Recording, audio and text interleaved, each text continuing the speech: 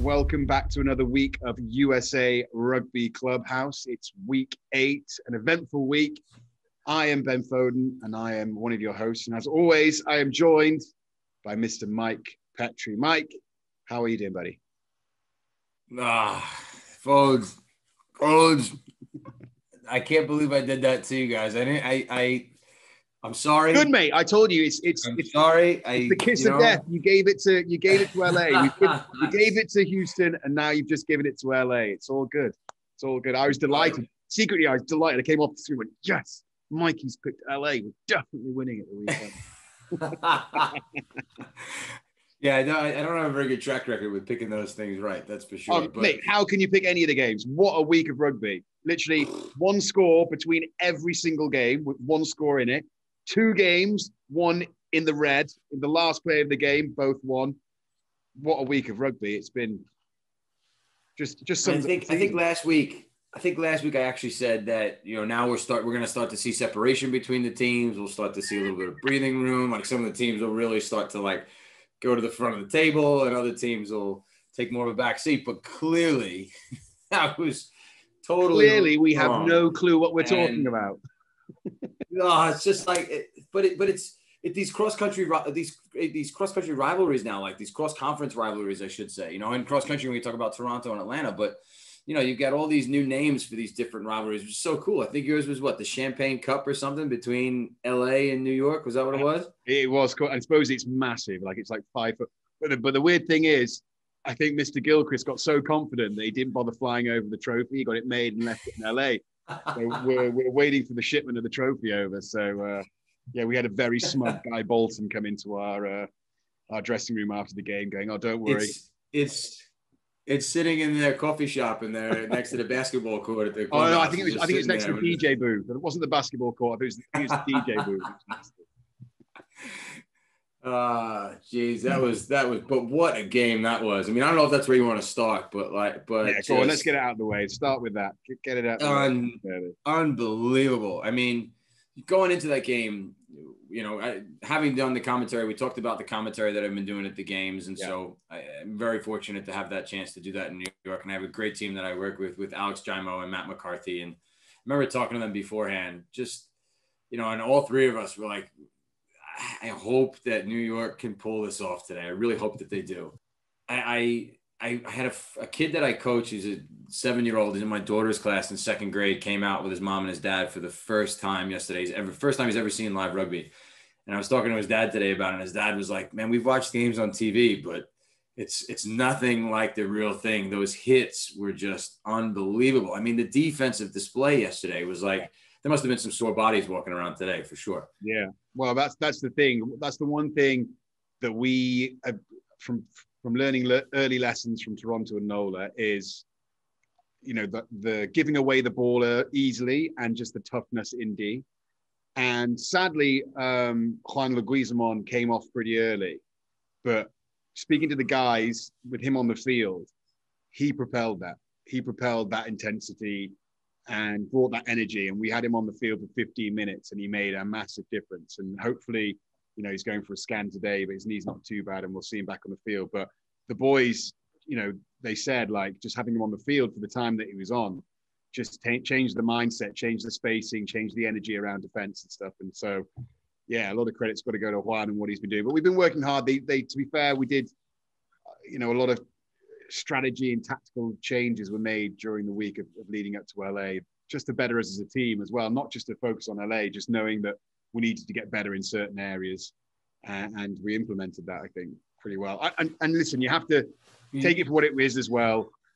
LA have been at the top. They're the Giants, ready to be shot at. So, you can't win them all. They've traveled, a long way to come and play us. And, Gito wasn't playing. Their fullback went down, Bryce, very early. And so, we're going to see a different side to them. But, it was a dry run. People say a dry run of what could be an East Coast, West Coast final. So, it's exciting. It's good for us because we're going to get the confidence that we can beat the best. And we know, and we always said that on our day, if we play the right way, we can beat anybody in this league. And I'm sure a lot of teams say that. I'm sure, Toronto say that because they showed it when they came to us. They dismantled us. So it's very up and down. It's about being consistent. That's the only thing for Rooney now. We've got to be consistent, especially in this East Coast, because I think we're, even though we beat LA, we still sit second in the league now, as Nola won with a bonus point. So plenty to work on, plenty to keep getting. Hopefully it's confidence, though, that we can grow from. Yeah. Yeah. Well, look, that LA team, though, I mean, their defense was outstanding, too. I mean, they left you guys without scoring any tries. Yeah. Right. I mean, that we talked a lot about the New York defense, but that LA team was really doing a job on defense, too. And that was yesterday. You talked about the finals. Like, that was like finals rugby. It was just like low scoring, very low risk, like lots of defense. And I feel like that could be, like you said, a preview of what's to come when you actually get to the final game with New York maybe sitting at the top of the Eastern table, LA sitting at the top of the Western table. And it's that kind of game, that physical, smash mouth brand of rugby. Mike, I have to ask you one thing, because you were commentating in the commentary box. That penalty that LA took, and it was at least a meter wide of the right post, and the touch judge put the flags up. What is going on there? That is you could see. Luckily for the referees, our CEO was walking behind the post when it happened, and it missed. You could see Andy Ellis going, "What's going on here?" That's a bit of a. I think, from my perspective, you can't. It's really hard to tell from that angle with anything. And then on the replays, right? I mean, that it's the same sort of angle. It's unless you're on the field standing there, it's really tough to make a call. And I obviously, I mean, I know Miles Wild, the referee that made that call, and I mean, he's not going to do it intentionally. He's going to call what he saw. I mean, the post itself, the actual upright was not very tall, right? Like, as you know, it's not like the ones at Twickenham that, almost extend through the roof. So some of it's left to judgment. And like, I all I know is I wouldn't have wanted to be in that spot. Yeah. Right? And luckily it didn't come down to that. Yeah. Luckily that wasn't like, exactly, yeah. LA won by one kick and it was because of that. Then that would have been a much bigger issue, I think. It would have. Luckily, what was funny that I did see though was the next kick that LA made when it went straight through the uprights. There was no question about it. He put his flag up and he was smiling. He was like, he was happy. That was an easy one. I know that one's gone through. I got that one. I got that one right. I got that one right. But look, I don't know. I mean, it must have been frustrating as a player, but look, there's nothing you can do about it. I mean, referees make decisions all the time that like sometimes aren't right, and you just got to get on with it. And, well, I thought that like I said, you got to. I kind of respect the way that the guys got on with it. There was a few raised eyebrows and hands go up and maybe saying it missed, but the boys got on with it. He didn't put them off the game. So all credit to them. But and I'm just having a dig, and it's a funny talking point, and it's always good to talk about points like that in rugby. But in all essence, the judging and the officiating of games is stepped up a level this year. We've seen people like JP Doyle join the league, and we've mentioned the banter that they have with players, and it's quite jovial and fun to watch. So it's the first time I've been like, that's a bit sketchy. But I think it sort of probably highlights the fact that we probably do need fourth official, just to check things like that. And I think probably that will be implemented next year. But again, that's another monetary thing. Talk with George Kilbrew. I think every game is an extra $5,000 to sort of like have a fourth official there. So hopefully, as the game grows, those sort of things will be taken away, and we won't have to sort of and ah whether it went over, and there'll be someone who makes the proper decision in their little vans hidden away somewhere. So anyway, let's move on to the next game. NOLA versus Houston, a very close run affair, closer than we thought it would be. I thought that NOLA would sort of run away with it, but Houston again show that they can still play some rugby, and they could put up a good fight. Only a 2-point victory for NOLA, 28-26. But moves NOLA to the top of the table in the East Conference. So it just shows that it's still wide open, this East Conference.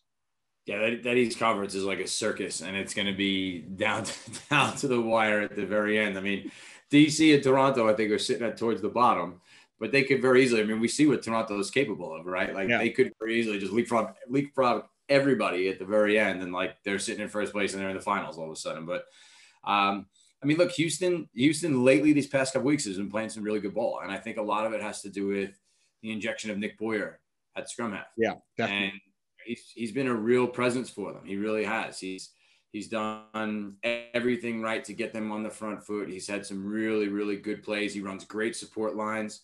And you could tell that he's bringing a lot of energy that side has needed when they were kind of in that lull early on in the season. And so it's good to see them to get into these competitive fights back and forth. But they're battling. They're staying in all these games. They're playing really well. They look really sharp. And I do think it has a lot to do with Boyer being in there in the 9 jersey. So credit to him for kind of bringing some injection of energy into that squad right now. This, quarter of the way through the season when they probably need it most.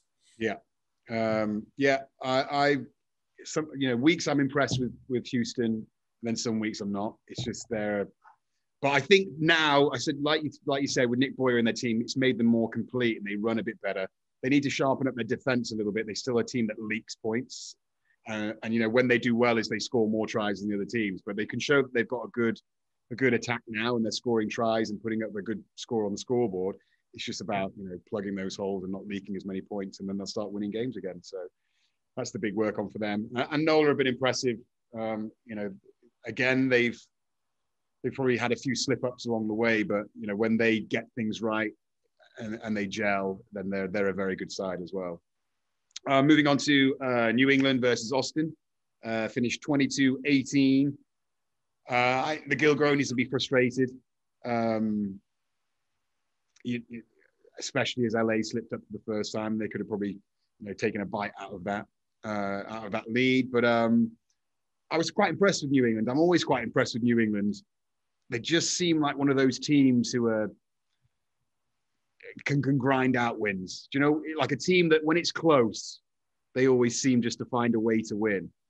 I think they're the other presence in the East Conference that are going to be pushing hard. We mentioned DC and Toronto sitting towards the bottom, and we know what both teams are capable of. But sort of the 3 teams that are running that away with this East Conference now are sort of Rooney, New England, and Nola are sort of pushing away a little bit. So it seems. Yeah, New England's a good side. And like we said, we knew that was going to be a good game. We knew that Austin had a really good side. We knew that New England had a good side. And I think we both went with New England because they had the home field advantage. And I think it did pay off for them. I think it really did. And if the tables were turned and they were playing down in Austin, we may have seen the exact same scoreline, just flop the other way, right? With Austin walking away and squeaking out a little win over New England. But you're right. They're bringing some of that New England sort of style for that is characteristic of other New England sports teams, right? That grit into their game that just, they're starting to now become part of the fabric of the Free Jacks organization as well. And, they'll be right there. They'll be right there at the end in the race to the finish for the Eastern Conference. Seems like they're sort of making a fortress of their home field. You've got to really go there and play well if you're going to get anything out of the New England team. So, which is I always think is very important for any organization, any successful sports organization. You make your home field sort of like, somewhere that no one wants to come and play. I remember when I used to play for Sale Sharks, it used to be Edgeley Park, and we always used to play on a Friday night in the pissing rain in a sandpit. No one wanted to be there, but we loved it because we knew that we'd get a long weekend off the back of it as well. And so you make your place a fortress, and everyone looks at the picture going, "Oh bloody hell, we've got to go and play Free Jacks and on this date and this date." And it seems what they're doing over there. I remember those conversations at Sale, and I remember the conversations about going on the road and like how difficult it was to play on the road. And sometimes I would sit back and go, "You guys are going on like a 3-hour bus ride. It's not really going on the road. Like you're going up to Newcastle, like you're not going that far, right? It's like an away game, but really, I mean, come on. I mean, it's not like flying from New York to LA or New York to Seattle. That's an away game. That's going on the road." And there's a difference from getting in your private jet when you're playing for the Yankees or playing for the LA Lakers exactly. to cattle class and jumping on a bus and Ubers and all sorts of stuff. Okay, the first game I mentioned in the build-up, 2 games won at the death. This being one of them. Toronto versus Atlanta. Although it's a home game for Toronto, it was played at the Snake Pit, as they call it. But great game, really, really good game to watch. Again, our mate from last week who came on, Mark O'Keefe, shining, picking up a loose ball and going 50 meters and scoring. Did you see after he scored the thing there? It looked like he was going to cough up his spleen or something. He was not looking in good shape when he was copping back, and that's not the first time he's done that. It was a very weird thing, but all his ex-teammates from Rooney were all posting the video of him doing it on the way back. But a great performance from Atlanta, and another teammate of ours, Ross Deacon, scored in the death to win it for them as well. And game winner, yeah, the game winner for Deacon, yeah, game winner. So two old Rooney boys shining brightly for the Atlanta boys as they took a big scalp, because Toronto are a good team. We've got Lucas Rumball on the show later on, who we can talk to. But I still think them not being at home, living in hotels, not being with friends and family, and sort of like, it must be a very weird experience for them living across the border. They're not even in their home country, for God's sake. It's just, and I think that will be telling on that team. So hopefully I'll have a chat with them about it later on. Yeah, I hope so. Like you said, I mean, we mentioned early on that Toronto is such a great program, but living life on the road, I mean, even for a long weekend is tough, right? Like when you go out and have to live out of a hotel for 4 days, it's like, like just a lot of things don't run as smoothly as you'd hope they would. And now all of a sudden you're talking about relocating an entire organization to, an entire different country. And they haven't been home. They haven't seen a lot of their family. Like you said, that's gotta be tough. That's gotta be a tough place to be. And, credit to Atlanta. It was a close game, but Atlanta played well. They took it down to the finish, and it was good to see Roscoe get a try at the end there to seal the deal for him. And Mark O'Keefe has just got that X factor, right? Doesn't he? He's just got the ability to kind of turn the game on a dime from some of his performances. And so yellow hair. To see those two really, what's that? It's the yellow hair. I think it's the yellow hair. It's the hair. Yeah. Although it didn't work for thinking about DTH. doing it myself now, just because Troy's been playing well. We won against LA. How am I going to get back in the team? Just going to dye my hair yellow and pretend I'm Mark O'Keefe. Roll back the ears. It didn't work this weekend for DTH, but throughout the season, that bleached yellowish, like blonde hair thing has worked out really well for those two guys. So, folks, take notes. Take notes. Get it in there for sure. So but the other game, Toronto. Hold on 1 second. Yep. I just have to say this because I know I didn't get a chance to chat with Lucas Rumball. Yeah. But how cool? Just genuinely, literally, your last name is Rumball, and you lead the league in steals and tackles. So I don't know if you talked about that, but for one point and at one point in time, he was head and shoulders top guy in stealing at the ruck and top guy in tackles. And it's you're living up to your name, Rumball. Rumble, young man, Rumble. I like it. I was just so cool. Anyway, go ahead. Another game that was won in the last play of the game, Utah versus DC. We talked about DC stumbling. For me, I mean, they really did throw it away. I mean, if you're gonna concede at the end, and they were under the cosh, at least make them score on the edge and make the kick hard and make the kicker have to really be on his game to kick the ball and kick the winning goal.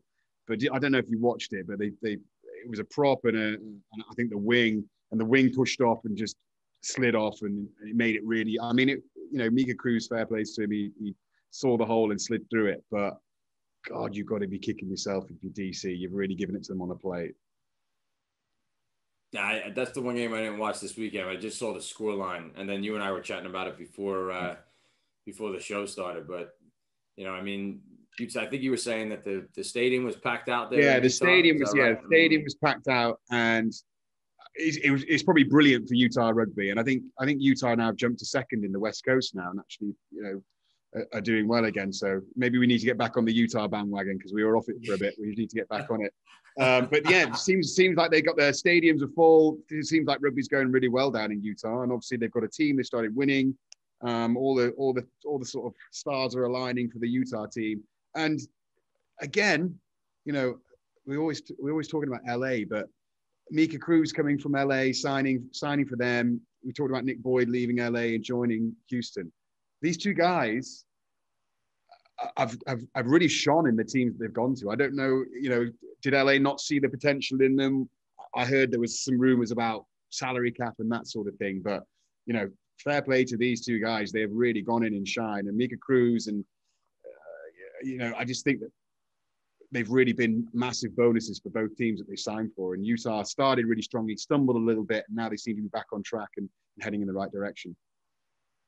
Yeah, I mean, look, that's great that both of those players have found new homes and really been able to make impacts where they're at, because, you know, if you're not able to, you know, as a professional player, right, you're in a system where you're not getting enough time for whatever reason, whatever's going on, you're not playing whatever it is. And the next thing you know, someone else is going to give you an opportunity. Yeah.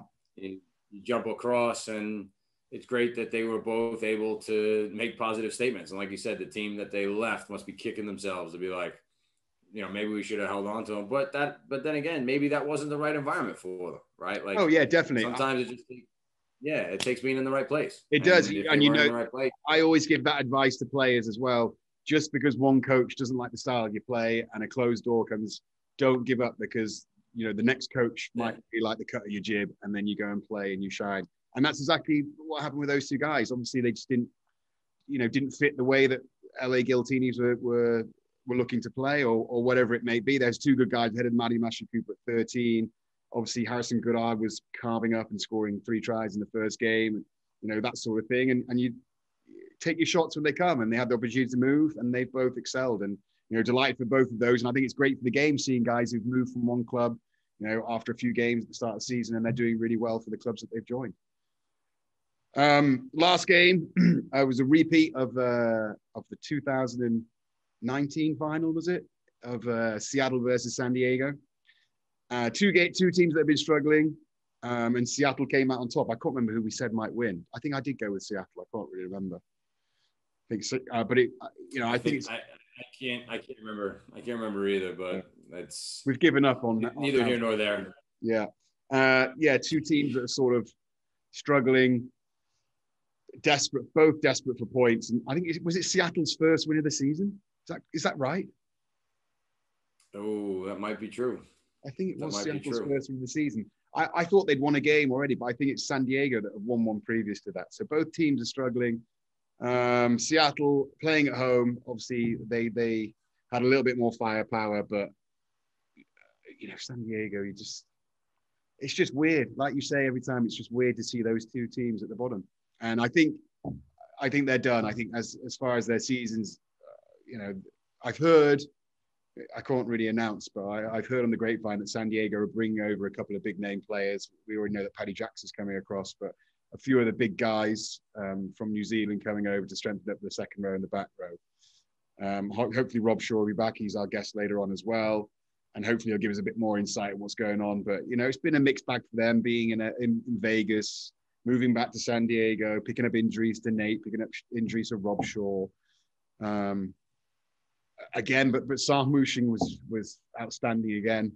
He was he's the only sort of bright light in other words in another dismal season for San Diego. But he's been very good week in, week out.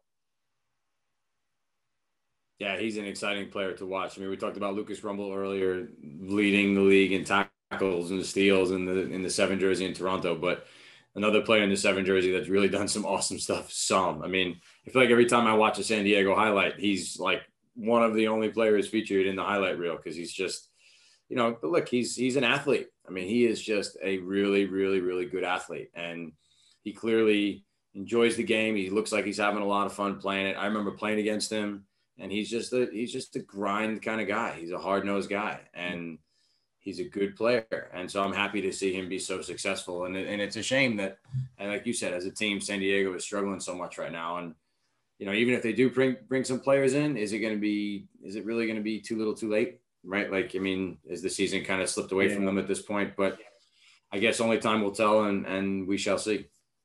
And with Seattle, I think their brightest find has been Ross Neal, who they've moved from 12 to the wing. And since they've done that, I think he scored, 4 or 5 tries. He scored 2 against us last week. I think he scored again this week.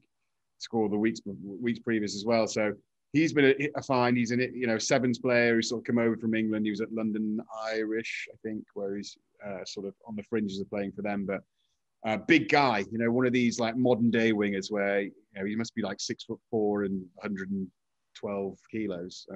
But he's quick. He sees opportunities and he takes them. And he's been a bright spark for Seattle. Yeah, well, look, we've been talking a lot about these games. There was an exciting weekend of rugby, only a couple points separating all of these different teams. So I think it's about time, folks, that we let everybody out there have a look at all of the action this past weekend. So here it is, your highlight package brought to you by the MLR from this past weekend. Enjoy.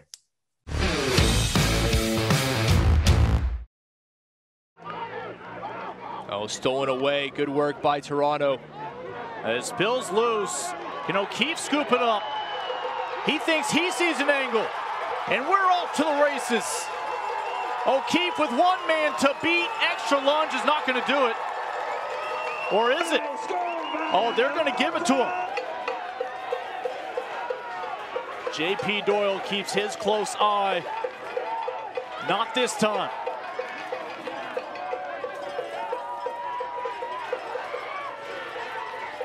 And there it is.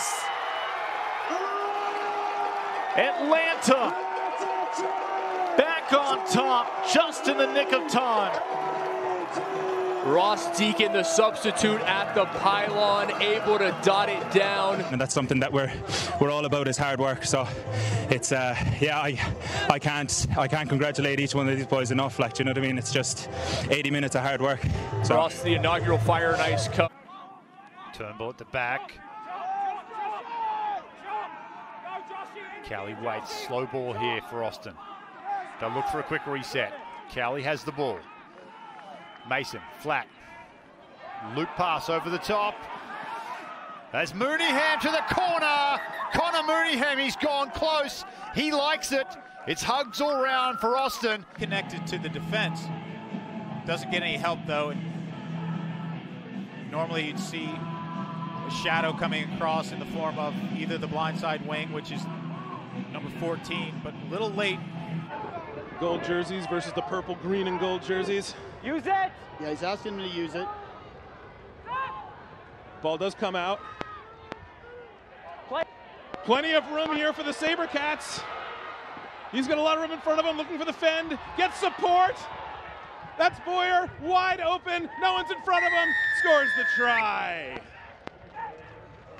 The first try of the day for his team. Yeah, I mean, just outnumbered him. Jojo Tikasuva kind of pinched in a little early, exposing the wing with space. Yeah, you've got 45 seconds. And Nick Boyer with a great inside support line. The press is on. Ball is out. Sabercats in the loose. Away! Sabercats threatening here now. They've got numbers. They've got numbers on the outside if they can get it there. Ball's drained in the middle.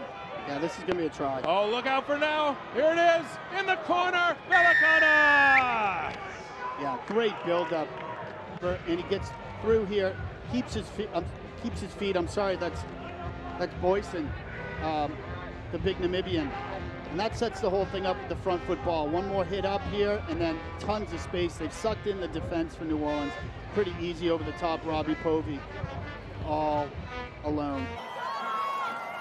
They come the same way again, this time with Tucci. Stay there, mate. Good job. Thank you. Hurst, Schulte. Goes back to his left. Crusade turns him inside out. Mika Crusade! He has given them a chance to win this game. They are down by one. Kick to come. All eyes now shift to Hagen Schulte. That we've seen the fracture in the defense. Robert Tanana comes out, shoots out of the line, creates the space there.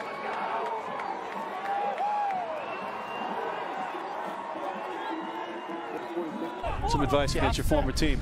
Here's Stephen Lindsay throwing it in. He looks like a swashbuckler off a pirate ship, the hooker. LA swinging back to the short side now. There he is again with the ball. He's got a little open room. And here comes Cardi. Cardi right into the hands of LA. And there's another try. Close there. Or our first try, I should say. Running options everywhere. So take a look. Here's the line out. They just kind of set this up with a forward pod right off a short line out. They swing back down the short side. You can see the 9 loop. That's just a decoy. Inside pass. Inside pass again. DTH. I mean, he is just a world-class win.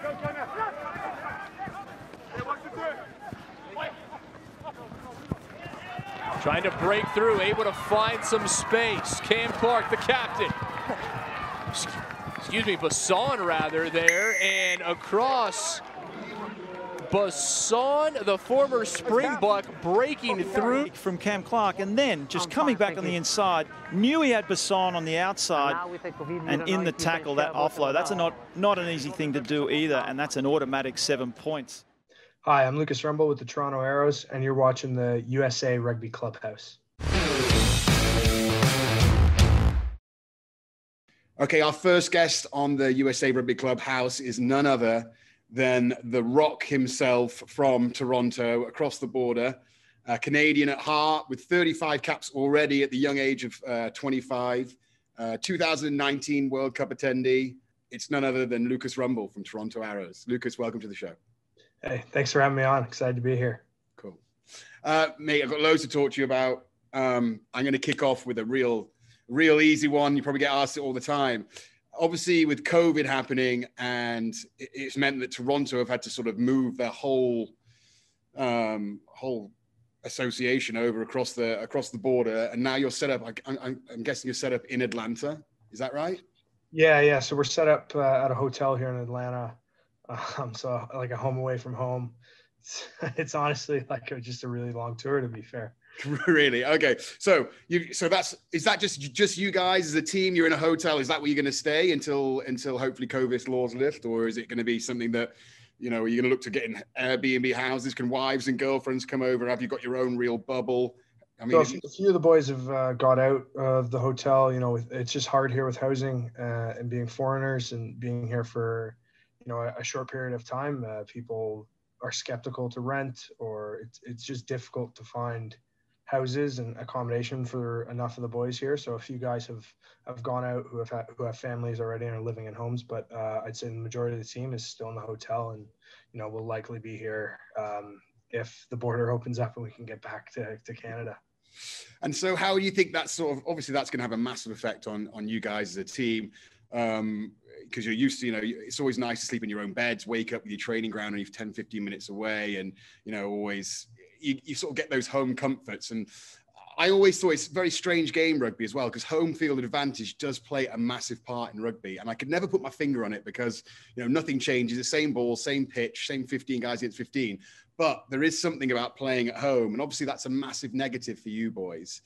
How have you found that in terms of like playing home games? I know that you had to travel away. You played one home game in NOLA, which was very surprising for me, because obviously that's a long trip for you guys from Atlanta to NOLA, and it didn't really pay in your favor.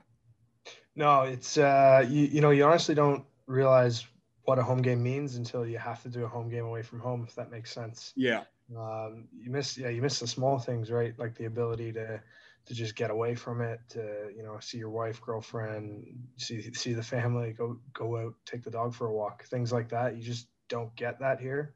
You always kind of are stuck in that rugby mode, especially when, you know, you're living in the same place as your coaches and your staff, and, you know, you run into everyone in an elevator all the time. So it's honestly those small things that have been affecting us, and, you know, we don't want to use it as an excuse or anything like that. And I think we've been here long enough now where we can't use it as an excuse anymore. You know, we have to suck it up. We have to be better and, you know, make it the best we can possibly do. And I think coming into, you know, the later half of the season, we're definitely more suited to do so. We have a lot more home games, so we can get used to not traveling every weekend and not having to bounce around, you know, hotel to hotel. At least we can make this hotel, you know, like our home away from home.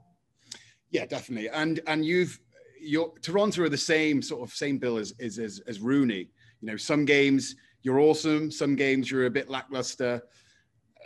What do you think that's down to? You know, I just spoke to you before we went on air, and I said one of the things that we tightened up at the weekend was our defense and what we were doing. And that solely came down to when you guys came over here and really ripped us apart, especially in the backs. You know, you're one thing that you've been brilliant at yourself is getting on the ball as well. And we highlighted all these areas of where we were going to sort of like, we were expecting you to come, and, you know, you were highlighted one, and you still had a field day at turning over the ball.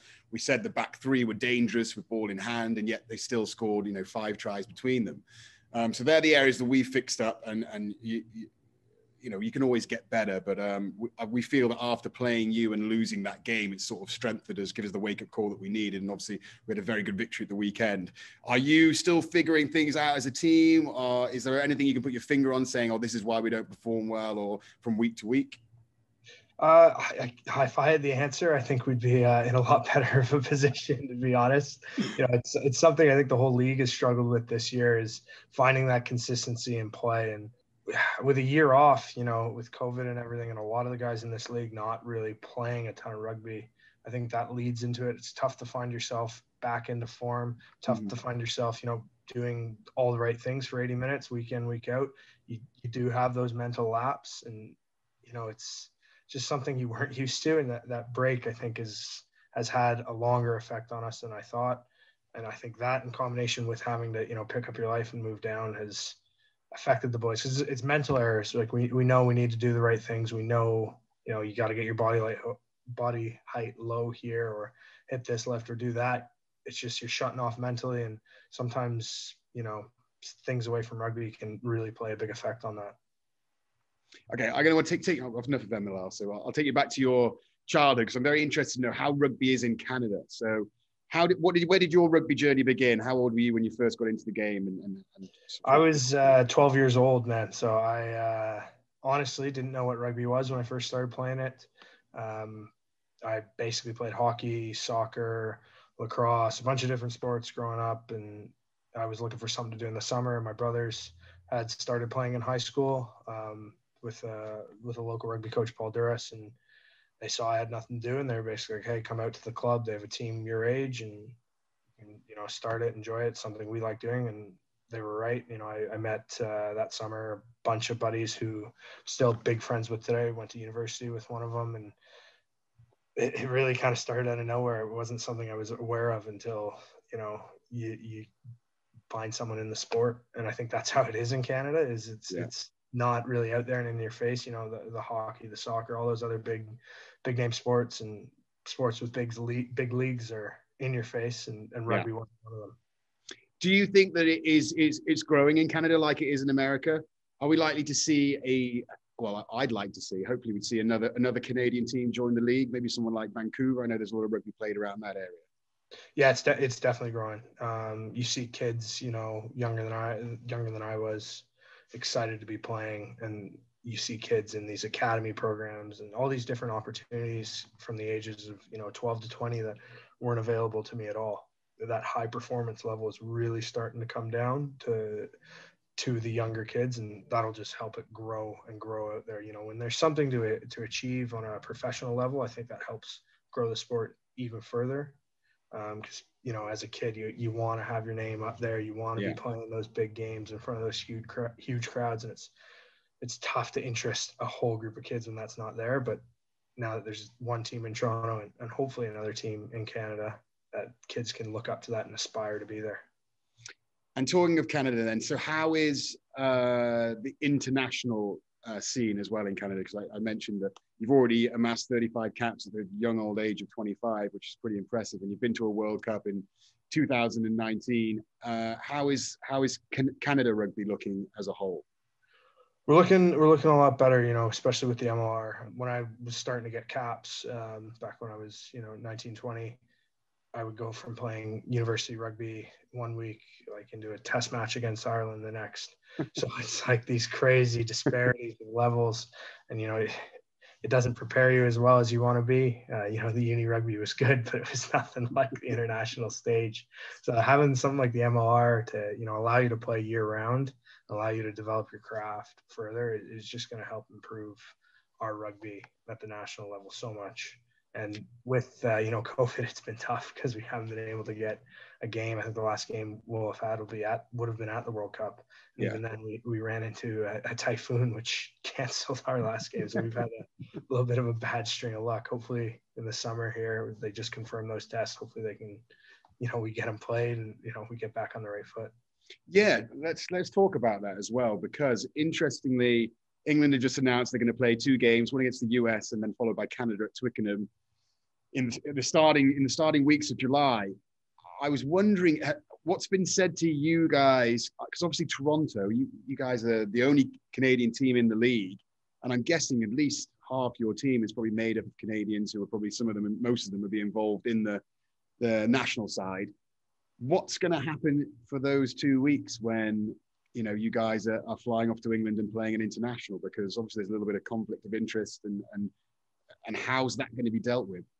Yeah, I'm not too sure. You know, that's a question I think above my pay grade. I think we'll be making selections, you know, based off who's in form, and I'm pretty sure that is a test window. So I think guys will, you know, it's not like those are small games either. There's big teams that you might never get the chance to play against again.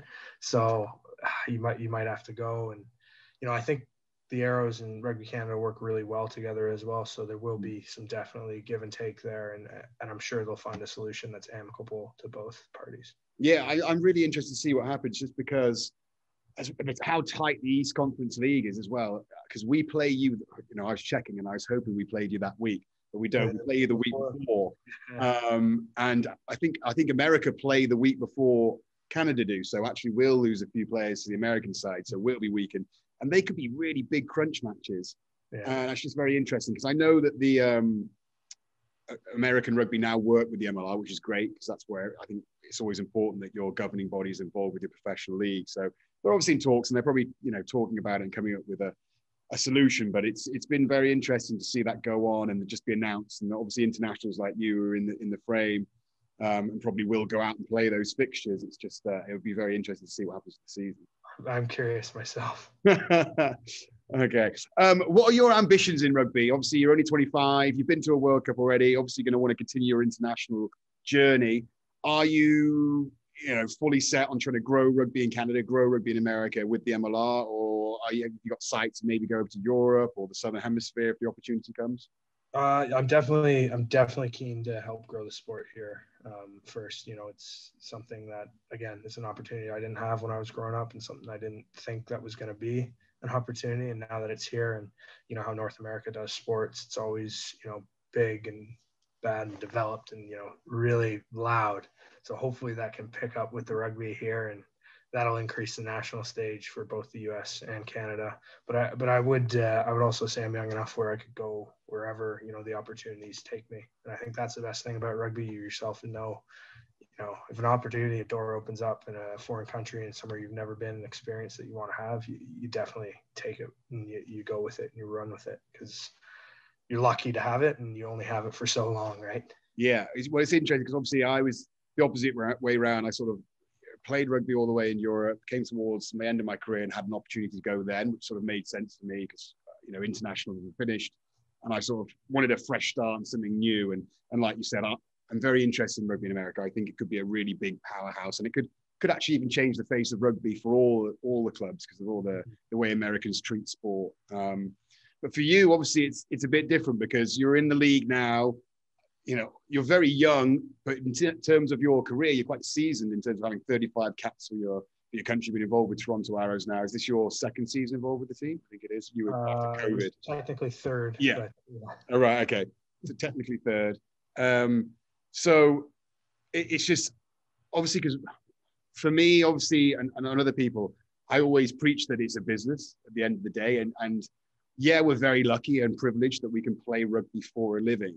But at the end of the day, if you get an opportunity and someone wants to pay you like a large amount of money to go and play in France or go and play, and, you know, you should never feel the guilt that, you know, clubs put on you, saying, oh, you owe us, you know, you should be here growing the game of rugby. And sometimes you take down on your shoulders. But when you get older in life, you realize that, you know, your window to sort of make the most out of rugby is very short. And so, you know, watching you is going to be, because I think you're one of your standout players for Toronto. You are an out-and-out seven, someone who's constantly and gnaws across the field, turning over ball, just being a nuisance that people have got to isolate. So I can see teams looking at you and thinking, this guy's good, maybe we should get him over. So, you know, would you be interested in going over and sort of like, obviously not chasing the money, but, you know, seeing the opportunity to go and build your craft overseas? I definitely would. It's not something I would turn down. It'd have to be the right fit, obviously, and it would have to make sense. But again, it's another experience that I would never have if I didn't play rugby. Who knows what I'd be doing, you know? And I likely wouldn't be moving country to country if that's what I do, playing the sport I love. So I wouldn't say no to pretty much anything. I'm pretty open when it comes to those things. And in terms, you mentioned, you're very keen to sort of help grow rugby in America and in Canada. What do you think the extent that rugby can achieve over here in America? We can see, I've been involved since the Rooney became professional, which is I think the same year that Toronto joined the league as well, which is 3 years ago. And every year it's got better and better, not only just for us as an organization, but just as the standard of play, the refereeing and that sort of stuff is just getting better every time, every year.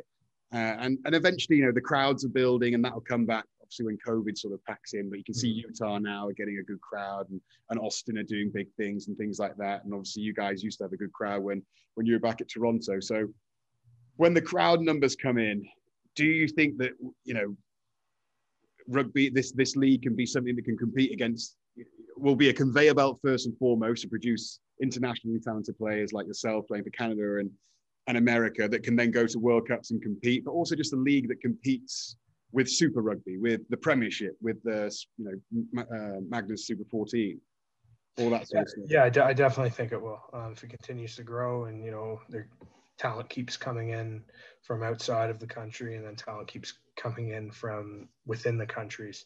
I think it's finding that balance is key and not overextending yourself too much by just bringing in a ton of guys who, who are older, who want that experience, but in a few years will be gone, right? You don't basically me. Well, sort of to an extent. You bought in big, you're doing stuff like this, you're big into the team and you're helping grow the sport as well. You're not just here just to be here and just to have that experience. You do want to see it furthered. And I think that key of not overreaching and just taking it slow. You look at like an MLS or something like that, who did a very similar thing and just slowly built up. And eventually you will get to that competitive stage where you're competing with those bigger markets or, what used to be bigger markets to where, North America is huge when it comes to sport. When they buy in big. Yeah. So if we can ever get to that level, it'll be an uncapped potential, I think. And do you think that, being in America and American sports in general, it's all about entertainment, big spectacle. And we're seeing that with a few guys, Austin are doing it, LA are doing it, even going to NOLA, they were doing things, with mascots in the crowd and that sort of stuff, firing T-shirts into the crowd. Do you think that's going to be part of rugby? And because obviously, I don't know how it is in Canada, but back in England, rugby is very prim and proper. Yeah. And they always said it's a thug sport played by gentlemen. But it's all very rah-rah. It's all run by, the RFU, who are a bunch of old guys who sit around a table. Whereas American sports is run like a business, and they want to get crowds in at stadiums. And they don't want it to just be rugby nuts coming to watch games. They want to make families come. They want stuff for children. And that's why they do cheerleaders, mascots, halftime shows and stuff like that. Do you think we're going to see more and more in that as the game grows? I think so. I think within North America, it's just the way they do sports here. There's tailgating, there's, promotion night, bobblehead night, all that crazy stuff that you don't see elsewhere. And I think that's the only way the game will grow here, because that's what fans here like. And that's how they engage, is through those, more flamboyant, more loud things. So the game, to me, will always keep its integrity. Those things never really change what happens on the field. Yeah. Exactly. I agree completely with that. You get more people in and you get more, once you get them in, right, you'll fall in love with the sport. Once you learn the intricacies of the sport, you really enjoy how it's played and enjoy watching it. But I think what people struggle with is getting people in the door. Yeah. And the North American flair doing things is a good way to do that. Definitely. I want to know, I'll let you go in a minute, Lucas, but I want to know who your idols were in terms of like when you were growing up in rugby. Who did you watch on the TV? Who did you aspire to be like? You said you started playing when you were 12. So at the age, I'm guessing like 14, 15, you were watching international rugby and that sort of stuff. Yeah, obviously, Richie McCaw is a big one. Guys like that, like Hooper is another big one. I kind of been watching through my career, and it's a tough, well, it's not a tough position to watch, but it's, I appreciate what these guys do. They're tough and they work hard, and that's kind of what I value my game and how I train after, and hopefully that bleeds through. So yeah, it would be McCaw and Hooper would be two of the big guys. The reason I ask you is that an old teammate of mine, you're sort of going for his look. He's called Sebastian Chabal, and he plays for France. You've definitely got that look going on at the moment. Yeah, the look is it was for the World Cup, to be honest. I just never cut it, and I the days are numbered on the look for sure. No way, dude. You got to keep it going. You got to keep it going. But I won't have a girlfriend much longer if I keep it going. Yeah, there's always one who always does the full beard too long at this point. So I'll tell you a story about Chabal though, because he grew the big beard. Grew the big beard, had the long hair, and he was notoriously known for driving around Sale, so it's at Manchester, Sale Sharks, in a smart car. And Smart Car heard about this, and then next thing he's doing an advert for Smart Car because he's a gigantic bloke getting in this car looking like a prehistoric man. So that was one. So suddenly he's getting free smart cars and getting paid to drive those. And then the other one, because he grew his beard so long and he had an absolute stormer in one of the games and became a bit of an icon in France. I think it was like Bic Razor offered him like £500,000 to shave off his beard using a Bic Razor. So mate, I think you should hold off for another World Cup. Hold off for another World Cup. Grow the big beard. Who knows? The big money contracts could be coming your way. You'll be the poster boy. Oh, I love that. Right. Thanks for coming on the show, Lucas. I wish you all the luck in your season. I do feel for you guys being away from your home, but you're doing a great job. Obviously, you thumped us when you came to Cochrane Stadium, so I've got no smugness in me at all. So I've got nothing to say. But you guys, honestly, I think that you're a very complete side when you get things right, and you're very dangerous, and you really did take us apart. So you gave us a lot to think about. So I should probably be thanking you. You gave us the wake-up call we needed early on. So, but thank you for coming on the show. It's great to speak to you, and continue the good work in the MLR. Thanks for having me. Good luck with the rest of your season. All right. Cheers, Lucas. Hi, I'm Chris Robshaw of the San Diego Legion, and you're watching USA Clubhouse. Our second guest of this week's USA Rugby Clubhouse needs no introduction. He is the former skipper, my captain of England, and also a 300 appearances for Harlequins back in the Premiership, a one-club man, a legend of the game, and now he's had one appearance for the San Diego Legion after picking up an injury, but it's a good mate of mine, Chris Robshaw. Chris, welcome to the show. Thank you very much, Fodes. Yes, it's good to see you. You too, buddy. It's brilliant to be here, mate. I've enjoyed it. Like you said there, I've not played as much as I would have liked, but hopefully I can make up for that soon. Well, yeah, that's where I'm going to start. I'm just going to say, how has life been since, deciding to up and move sticks across the pond, thinking you're going to be in San Diego. Suddenly there's a problem with that. You're off to Vegas. You're in Vegas for a month or so. Then suddenly, you find out you're pregnant, or I think you already knew you were pregnant, but obviously you're pregnant with your beautiful wife, Camilla. And, if suddenly you're there for a month and then suddenly you're back to San Diego, forget about the rugby. How is your life in general over this side on the West Coast? I mean, even kind of saying it like that, it sounds stressful. It was. For us coming from the UK, where we have the NHS and all that kind of stuff, and like you said, my wife's pregnant, so that's kind of taken care of for you. You have an amazing service back there. When you come over to the States, and each state is differently run and all that kind of stuff, and then you're going to a place you've never been before, trying to work out how it all works, all this kind of stuff. It was complex. It was stressful. But we got there in the end, and we've settled now. Vegas we tried to make the most of it, whether that be myself and Camilla, the whole team, the owners, the club, whatever. But for some reason, it didn't quite work for us. But yeah, we're back in San Diego, and it's brilliant here. I mean, I'm sure you've been to play down here, and what a place to play. We live kind of 5 minutes from the beach. I know we've not had the season we would have hoped for, especially after last year. But yeah, hopefully we can get things back on track. So I used to go on holiday on the West Coast all the time, and definitely my top 3 weekends of carnage, San Diego. Loved it. Loved it. Loved the place. Loved the fact that there's like a beachy vibe, and then 5-10 minutes drive and you're into a big city. It's a very unique city, and I love it. I'm sort of glad that you moved back, because I know that you had those talks early on about going to San Diego, and that would have been one of the reasons you went there, just because, you're the feel of it, the lifestyle there, the West Coast. And then when I heard, you were up and going to Vegas, I love the Vegas as well. Don't take it away from Vegas. I love the Vegas, but I could never Vegas, you want to go for 3 or 4 days and then you want out. And so to be there for months at a time, I was like, oh, I felt for you, really. I did really feel for you. But, watching you on Instagram, you're making the most of it. You were going to the tours, seeing the sights, catching shows. How's Camilla found it all as well, heading over to the States? Yeah, again, pretty similar. And you'll know, speaking to people back home in the UK, that things are very different there with kind of lockdown and all that kind of stuff. And when we got to Vegas, it was kind of like, everything was pretty normal. We were allowed to eat outside, and because it's nice weather, you don't mind eating outside. You go with your friends, and then after about 2 or 3 weeks of being there, you're allowed to eat indoors again, and it felt very normal. And again, there's some great kind of treks and all that kind of stuff. So we tried to make the most of it, but like you said, you should probably only go to Vegas for 3 days. Like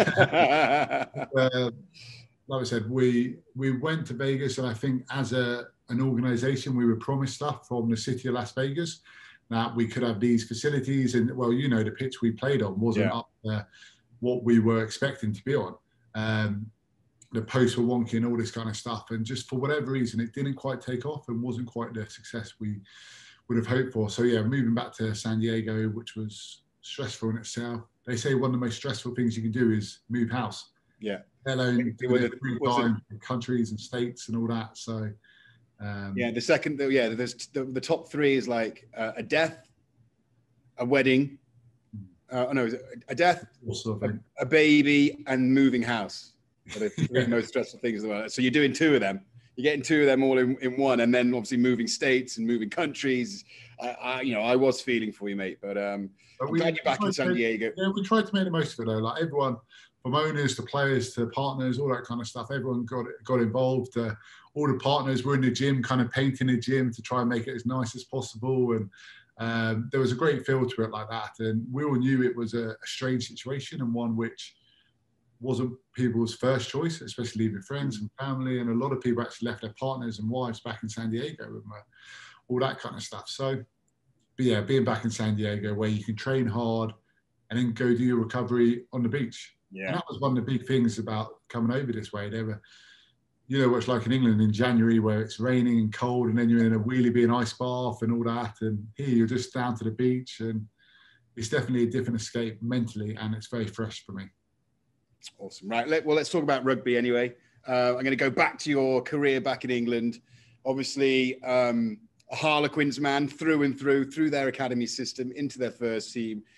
Quite special. I did a similar thing when I left Northampton. I had played 250 games and was done. And you did 300 done, which is quite, it's quite a cool thing, quite a cool number just to sort of round off on. It's a massive achievement. There's not many players, you probably can name them on one team sheet on how many players have played 300 times for one club. So congratulations on that milestone. But how was it, leaving somewhere that would, you were sort of part of the furniture, and that decision to leave Quins, and you probably had offers from France, other clubs in England, but you decided to come and give the American League a try. How did that all come about? Yeah, so firstly, it was kind of early on in the season. I was on around the 285 mark.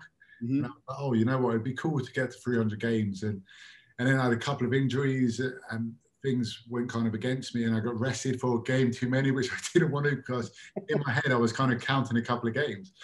And then, luckily, I played my second last game, which was my last home game, which was very emotional. Yeah.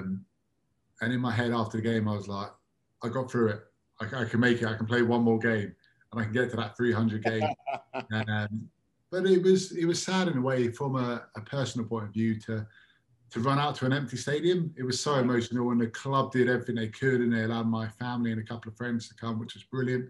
But you were kind of running out, and I was even a bit teary. There was just no one there, and it was a little strange. But yeah, early on in the season, look, we're getting a little bit older in our careers, aren't we?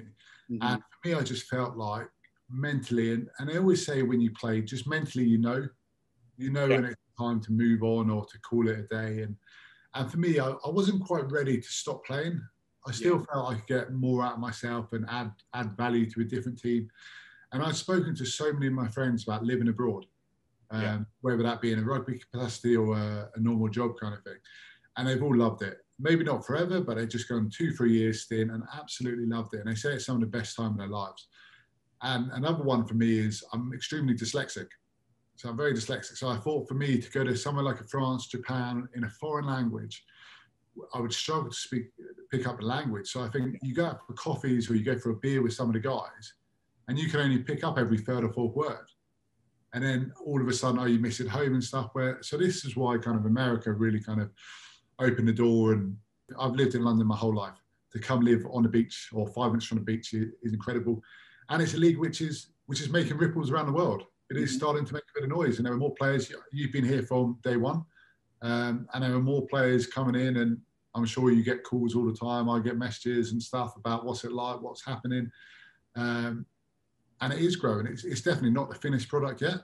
Yeah, there definitely is room for this American league in a rugby calendar, and I definitely think they are. And what I like a lot about it is it has some rugby values, but it's not stuck in rugby traditions. Like it has its American spin on it. Yeah. And that's what I enjoy, whether it's the commentators or the crowds and the fan zones and all that kind of stuff. They put their spin on. And I think as rugby around the world or sports around the world, we can learn a lot from American sport because they do some pretty amazing things. Yeah, they might be over the top on some of it, but they give it a go. And yeah, I've really enjoyed that side of it as well. Well, you've probably seen, obviously, you had a stint with England where you were captain, and obviously you've probably seen a bit more behind the scenes of what like the RFU, how they want their players to conform. They never want anyone in the papers for any of the wrong reasons. They don't want arrogance. They sort of want that out. And you mentioned, the American tag on sports. And if you look at all the sports that are so big here, the likes of the NFL, the basketball, the baseball, the hockey, they love the big names. They love the Odell Beckhams. They love the, Tom Brady's. They love the LeBron James, the Michael Jordans. And that's what American fans love to get behind.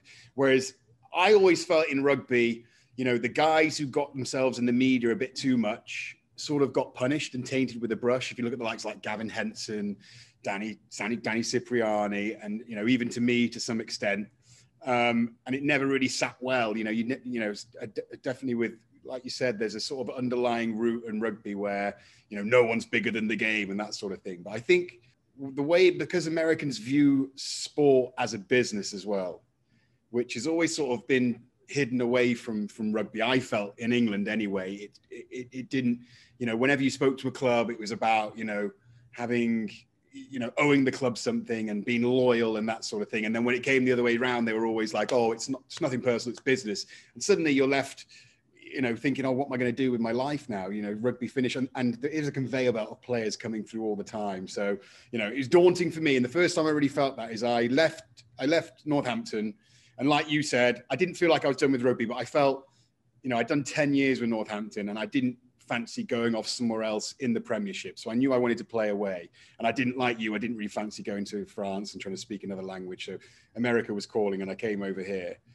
But the thing is, with American sport, they just get it and they're going to try and make it bigger and better. And I think it's important for it to grow here, but to grow in that American way. And so having the mascots, having, people shooting cannons of T-shirts into the crowd. If you see what they're doing at Austin, they're doing like halftime performances and things like that. And I think, you haven't got to experience it yet, but the Legion fans, when you play at your home ground, which I don't think you can play at the moment, can you? With COVID? But that's sort of, down, and they all get dressed up in the old, like gladiators and stuff. And it's awesome. And I love that. And I love that spin. And I think you're right that for it to take off over here, they need to make sure they hold on to the American. And I think America it could change the face of rugby for everyone, and everyone start viewing it like that. I think so. And look, there were talks about, obviously, England coming over here. Now, obviously, USA team and Canada are going over to England, which, again, is just raising the profile of the game over here. And what I also love about the difference here is the positivity. Like you said, it's that American spin. It's that kind of actually being nice and meaning it, not like a backhanded compliment. Oh, you look good. Oh, I wouldn't wear that kind of thing. Whereas, the prime example was one of the guys actually he did an engagement shoot, which is a lovely thing. He had some nice photos. And he put it on the WhatsApp group himself, and everyone's like, oh my God, you look amazing. It's brilliant. And it's like, if that was back in the UK, you would almost be hiding that, and one of the boys would find it and put it on the group, and everyone take the mick out of you, like how cheesy, all this kind of stuff. And it was just it was nice. Everyone was like so genuinely happy for him, which again is coming from a UK rugby perspective, where it's all about a bit of stick and banter and all that kind of stuff. Yeah. They like to lift you up here. They just keep on picking you up. I know, and that's awesome. Awesome view. Right, let's talk rugby in America. Obviously, you signed for us. There was a slight hiccup with the Barbarians, but it's I was very close, Robbo, from trying to get on that Barbarians in that Barbarians game, because I was in America already. I couldn't fly back, and I know I'd have been in that restaurant with you. So I'm thankful that I was in America. So anyway, that was a big kerfuffle, but it's been sorted. They gave you a little ban. You serve your time. I know the boys would have been itching to get you on the field and get out there and play some rugby. You finally get out there. I love Houston's ground as well, because I mentioned to you before you played, so it's a great place to play. And sadly, sod's law. You go into a tackle and pop your shoulder. Talk me through like getting on the field and the time that you had on there, the brief time that you had on there. Yeah, so it was what I'd been looking for. I'd been training hard, trying to help the squad, the guys, and bring some of the experience I have through, whether that be working with some great coaches to great players back in England or Harlequins, wherever it be. And I'd been enjoying it. And firstly, I'd been really impressed with the standard. Yeah. I was a little bit unsure what to expect when I came, because I hadn't seen too much of it on TV. I'd seen a lot of highlight reels, and everyone looks $1 million in highlight reels, don't they? But some people have said this and that. And firstly, I've been really impressed with the standard. So yeah, I was looking forward to getting out there. Houston, great ground, did a captain's run the day before. Played 60 minutes into the game. I've carried the ball into contact. So the thing is, I haven't tackled someone, I've carried the ball in. And then as I've fallen, I put my arm down, it's just hyperextended and my shoulders popped out. And I just knew I was in so much pain. I just knew. And I just felt so gutted for, obviously, the Legion coming over here and trying to get involved. And yeah, luckily we had a good match day doctor who put my shoulder back in. But after having a scan and all that kind of stuff, doing my physiotherapy, it's the best it could have been without needing an operation. So like I said, hopefully I'm back in about 3 weeks' time. And we have a good run in towards the end of the year. So yeah, just devastated. Just felt a little bit of a fraud kind of thing. You'd come here, obviously. No, you can't listen, Robbo. You can't be. You know what I mean? You know what I mean? Yeah, I know. Yeah. Well, it's the anticipation and kind of contributing, and at least when I was banned, I was still doing every training session, and you're kind of helping, and you're doing as forwards, you're doing the scrums and the mauls and the heavy hitting. Yeah. Whereas now it's been very much a rehab situation, and hopefully next week I can start to get back into rugby, which I miss. I miss it. And you know what it's like when you're injured. And unfortunately, we've had a lot of injuries at the club and big injuries this season, unfortunately. You miss a game so much. You just miss being out there with your mates, training hard. And one of the things I actually really miss, and I didn't think I would, and I'm not sure if you're the same kind of mentality as me, but it was those really hard training sessions, like with England or Saints, I'm sure, and you come out the other side, but you almost fear them going in, but you come out the other side and you're like, yeah, we've done that. And then someone would have been knackered and done something stupid, and then they get teased for it. But all these kind of things. So yeah, I miss the hard training for sure. Robbo, it just shows how different we are as human beings and players. What I honestly, so I heard about Eddie Jones and how hard he used to run a camp. I heard the Japanese players used to moan about him, and in their culture, they don't moan about anything. So I knew that they ran a very hard camp. And when Eddie took over the job, and, I'd have been, 31, 32 at the time. And honestly, I was petrified of getting the call and coming into camp, petrified, because my knees were still a bit dodgy. I knew I wasn't that fit or as fit as I needed to be playing for England.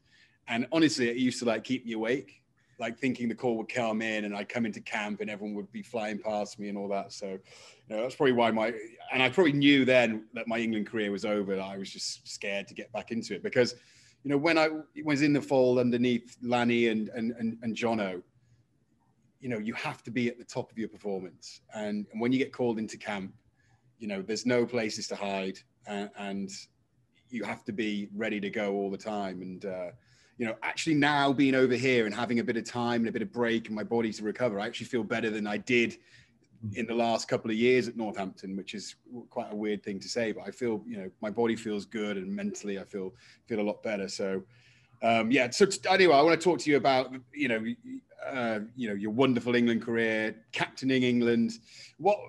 Because that's like every kid's dream. And obviously, you played rugby. Went to Millfield, which is a very rugby prominent school. Your parents were into rugby. You were a rugby kid. Then you go up through the ranks. You play for your local team, Harlequins. You eventually get into the England team, which is a massive achievement on its own. And then suddenly you get a call one day from Lancaster who sort of says, "Right, Chris, I want you to be the leader of our troops, and be the captain of England." Talk me through those emotions, because obviously, talk me through the emotions of being selected for England first and foremost, because we did that sort of together, didn't we? I think we made our debuts, in the same year anyway. Yeah, that was huge. We were, so it's a similar year to how it is now, where a lot of guys get called up to the Lions, and it was funny because there was a guy called Alan Quinlan who was Irish, and he got banned just before the Lions thought he was supposed to go on it, and there was a guy playing for England ahead of me called Tom Croft. So then he got called up to the Lions, so I luckily got called up to the England side. And because of that, I got to play away in Argentina, which was an incredible experience, and the passion they have for the game down there. And a lot of Argentinians over here in the league, I know you've got a couple, we have a couple down with us in San Diego. And it was just so special. I remember Martin Johnson, this figure I'd looked up to my whole life and idolised, was now my coach. And he was the one kind of saying, "We're going to start you this weekend. How do you feel?" And he was still a big man, and you'll know when he got the team going and when he got into them before games or in training sessions, it was quite scary. And you would do anything for that man. You would want to work hard and go out. But yeah, he was great with me. He just said, "Look, this game." He loved holding the pads and stuff, didn't he, Robert? Getting him.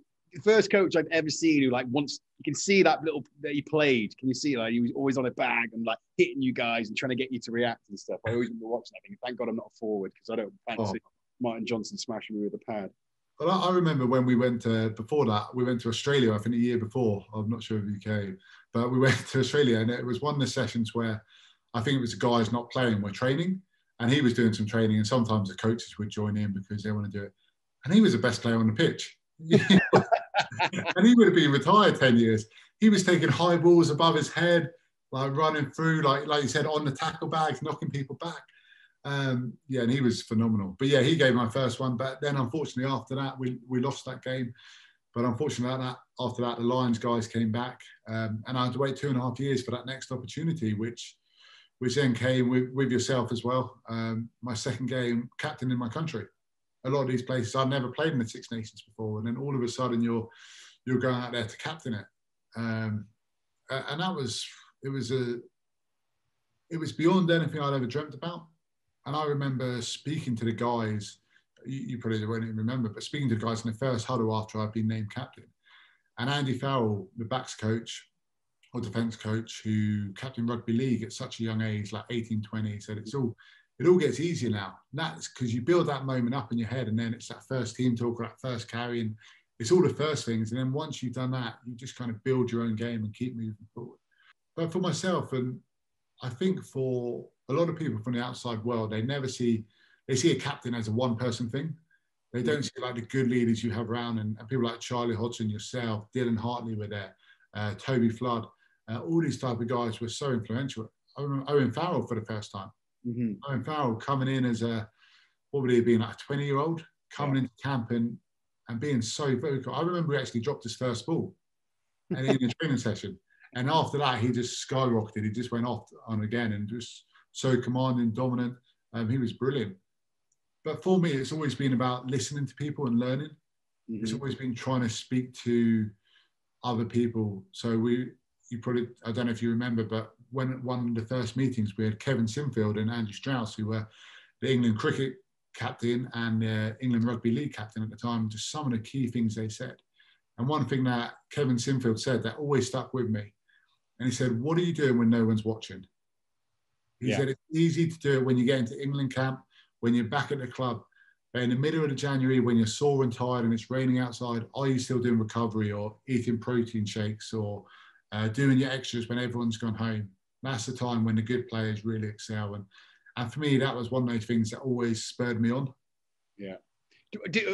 I remember that Jamie Peacock came in and did one as well. Do you remember that one? Got to get off the bus. Yeah. I mean, his was brilliant. I mean, he was a tough guy, wasn't he? He was And he said that he played that international and his opposite number was one of the best players in the world. He said he got the ball first ball, he ran at him as hard as he can, and he got smashed into the floor. And then he did it again, and he got smashed into the floor. And he said he did it again and again. And by the 8th time, instead of getting smashed, he hit the guy and he fell off and he went through. And he said that's the kind of mentality sometimes you just got to have as a leader. You said they won after that, didn't they? Yeah.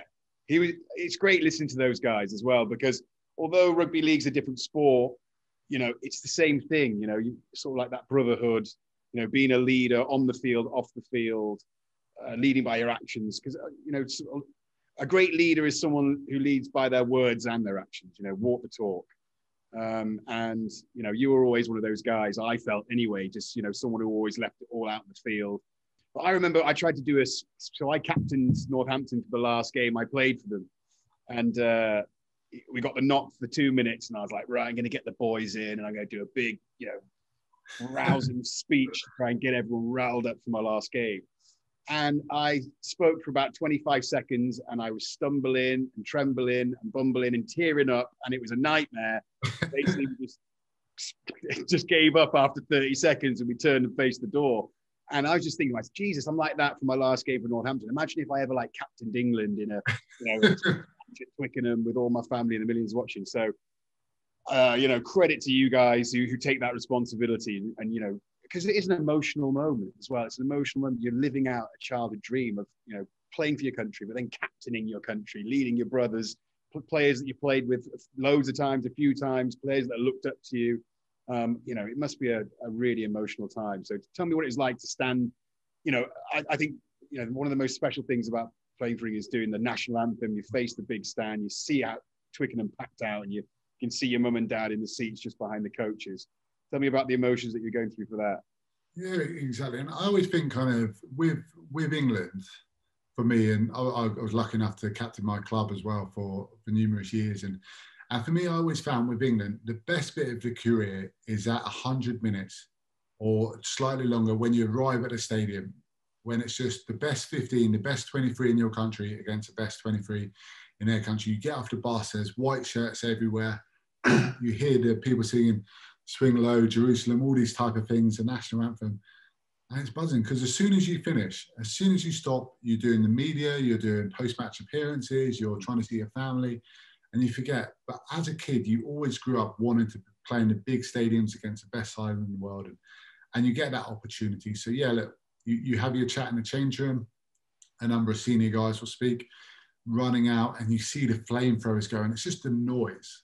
And then, yeah, lining up for the anthem. And what people don't know is your family always generally sit in front of you, don't you? Just by the tunnel, and everyone's kind of scanning, you're making some nice eye contact, and you're remembering who you're playing for. And I remember when I was about 18, for my 18th birthday, my mum got me and some friends some tickets to go to one of the games.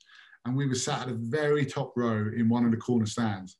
And it was incredible, just being there. And then to be on the pitch and singing it. And see, even as a kid, I used to sing the anthem at home on the TV. That was one of the big moments and building up to it. And then you're just into it. And then it's just not letting the moment pass you by and not thinking, oh my God, I'm playing against Richie McCaw now or David Pocock or something like that. Because as soon as you let that moment slip, you're done. You're done. I remember one of my first games for Harlequins, I can't remember who we played, but there was a guy called Andrew Mertens, who was a New Zealand legend. There was a guy called Will Greenwood, who won the World Cup. There was a guy called Andre Voss, who was a South African captain, and many other kind of other internationals. And I was 19 and I was looking around and going, oh my God, I can't believe I'm playing with X, Y, and Z. I was terrible. I mean, I was dropping the ball and I think I probably came off at half time. And then after that, I was like, okay, never again. You just got to be in the moment. You can't worry. Because as soon as you think like that, you're letting people down. You're not doing your job. And I think when you get to England, one of the best things as well is we battle against each other every week for 30 games to try and win the championship. And you all come together for the same purpose. Club rivalry goes away. And I always enjoy watching how different clubs train. I always like watching how a back rower from a Saracens or Northampton or anything does a breakdown drill.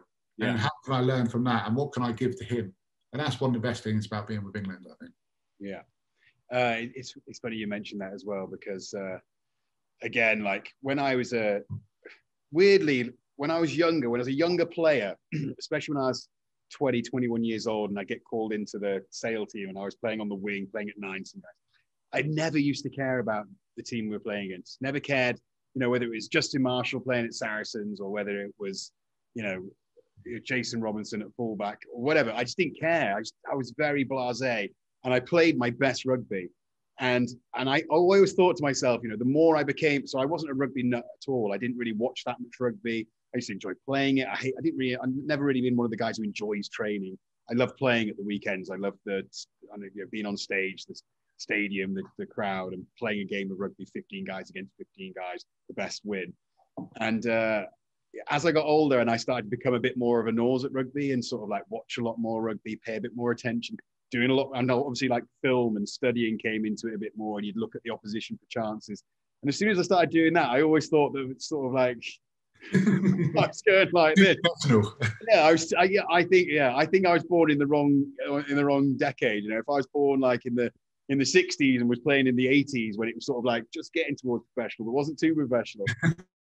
That's the area where I'd have been like an 80 capper, but sadly it wasn't to be. But you know, I loved my career and I loved playing rugby, like you said, for the same things, playing for England, those magical moments of 80,000 people sitting in the stadium and that sort of stuff. But let's bring it back to America and the MLR. Sorry, just on that, I think that's, for me, that's the thing you miss though. I don't know what you feel like. Playing is great, but you cannot replicate running out in front of 80,000 and the bars gives you when, especially someone like, I didn't score many tries. Someone like you who's made a break in, I don't know, skinned a fullback or a winger, and you dot down and 80,000 people are up and you throw the ball or whatever. And it's just, that is, if you could somehow bottle that, you'd be a very rich man. Oh, mate, I have the opposite though. Can you remember when we played against New Zealand and I intercepted Mar Nonu on our 22? You gave away the penalty. You gave away a penalty for being offside. And I ran out and intercepted Mar Nonu and then went 80 meters in the post. No one chased me. And I was giving it the big ball in the air. And everyone's like, shut up, you idiot. It's the call back. You haven't forgiven me yet. Remember? I remember watching it going, who gave away that penalty? You. I was like, oh, God, Robert, you've killed me. But yeah, you're completely right, though. There is no replica for that. And that's why, because I sound a bit stupid saying that I was scared of Eddie Jones calling me, and I should probably like go into a bit more detail in that.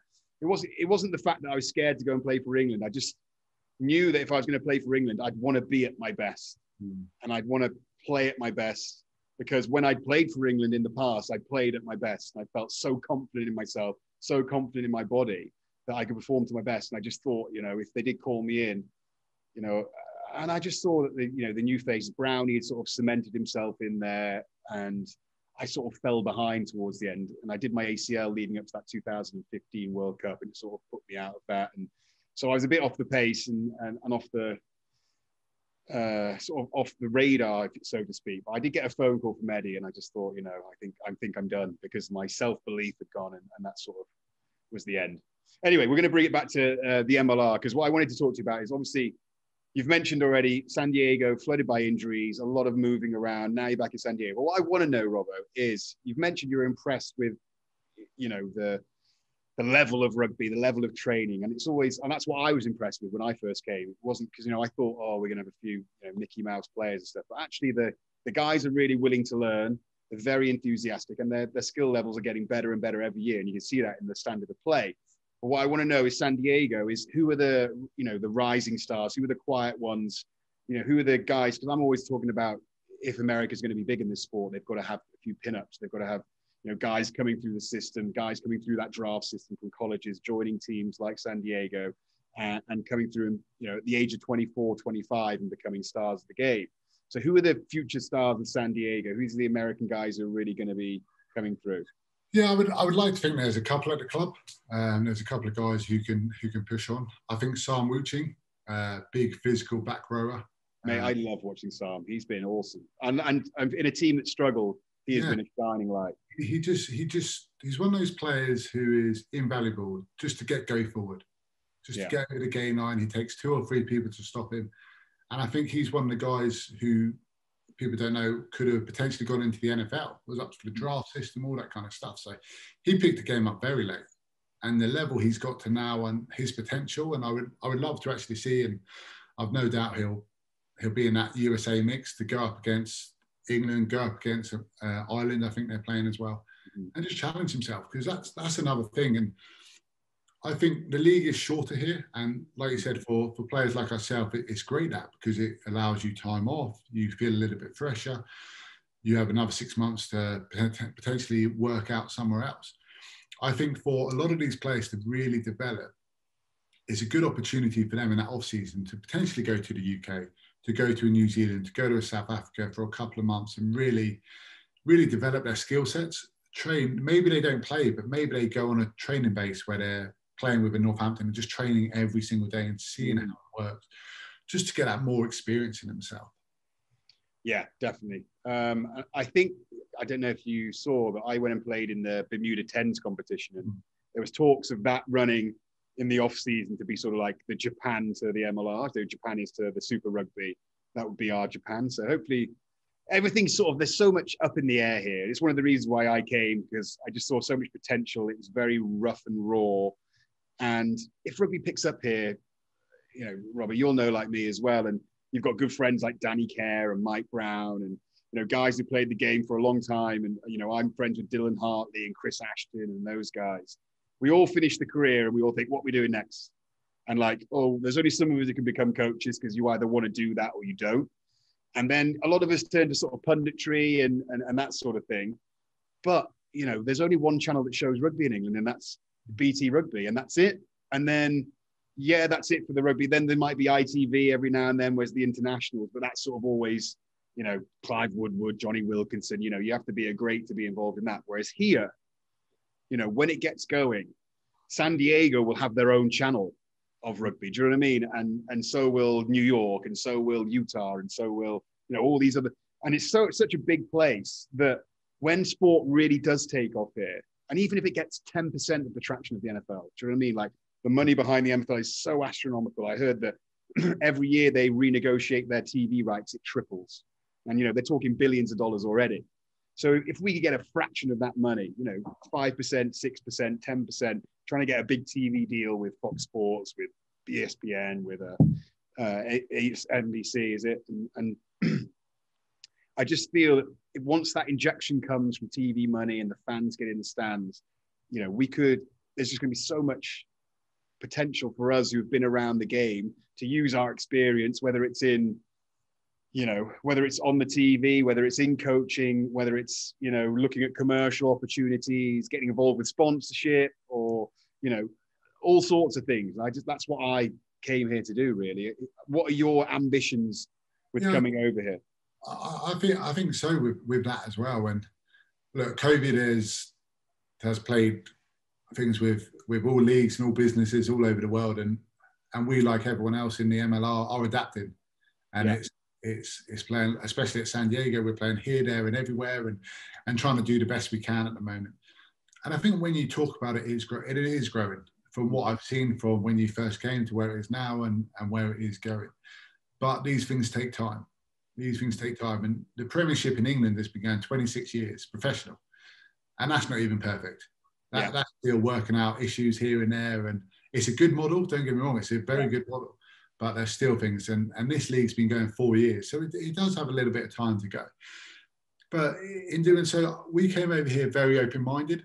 It was very much about the rugby first and foremost, but also looking at that next opportunity. I'm 34 now, similar to you. And you can't play forever. As much as we all would like to, and we all dream about it, the day does come where you earn well, but you don't earn enough to go sit on a beach and relax for the rest of your life. You need to get another career and another profession doing something. And I think the league here, playing the 16 games or whatever it is, 6 months on, 6 months off, just worked out really well for me that I can try and plan what to go next. Camilla does a lot of singing back in the UK because she does the NFL when it's in the UK. She sings there. And a lot of her big stuff is towards the end of the year as well.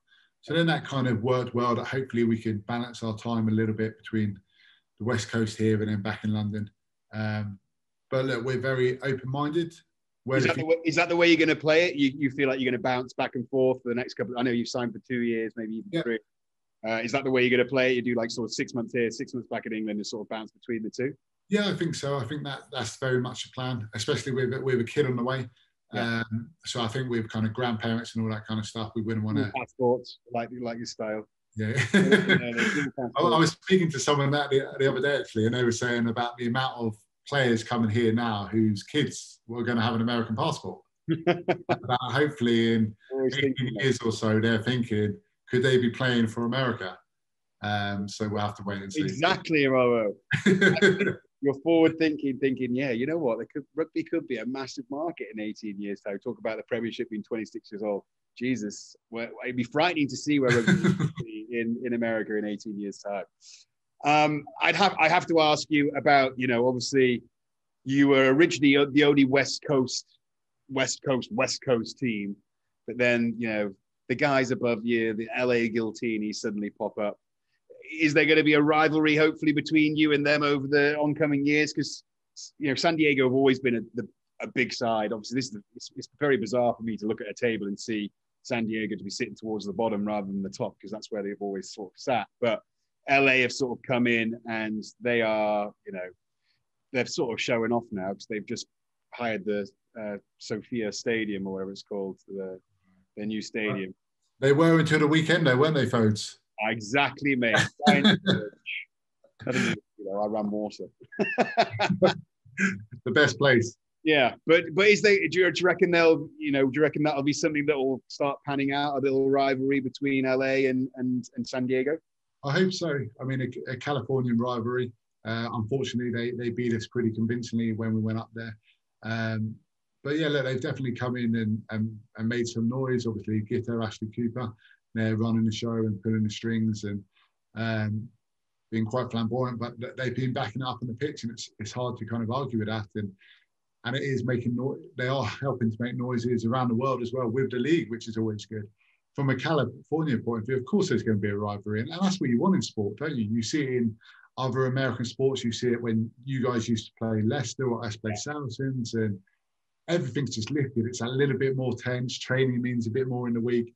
There's a little bit more edge. So yeah, that is definitely something that is going to grow and grow.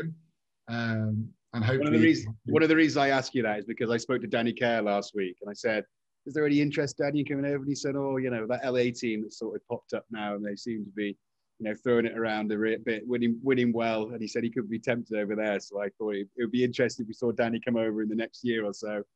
And yeah, I can see him super over here. I mean, they've got a good nine at the moment.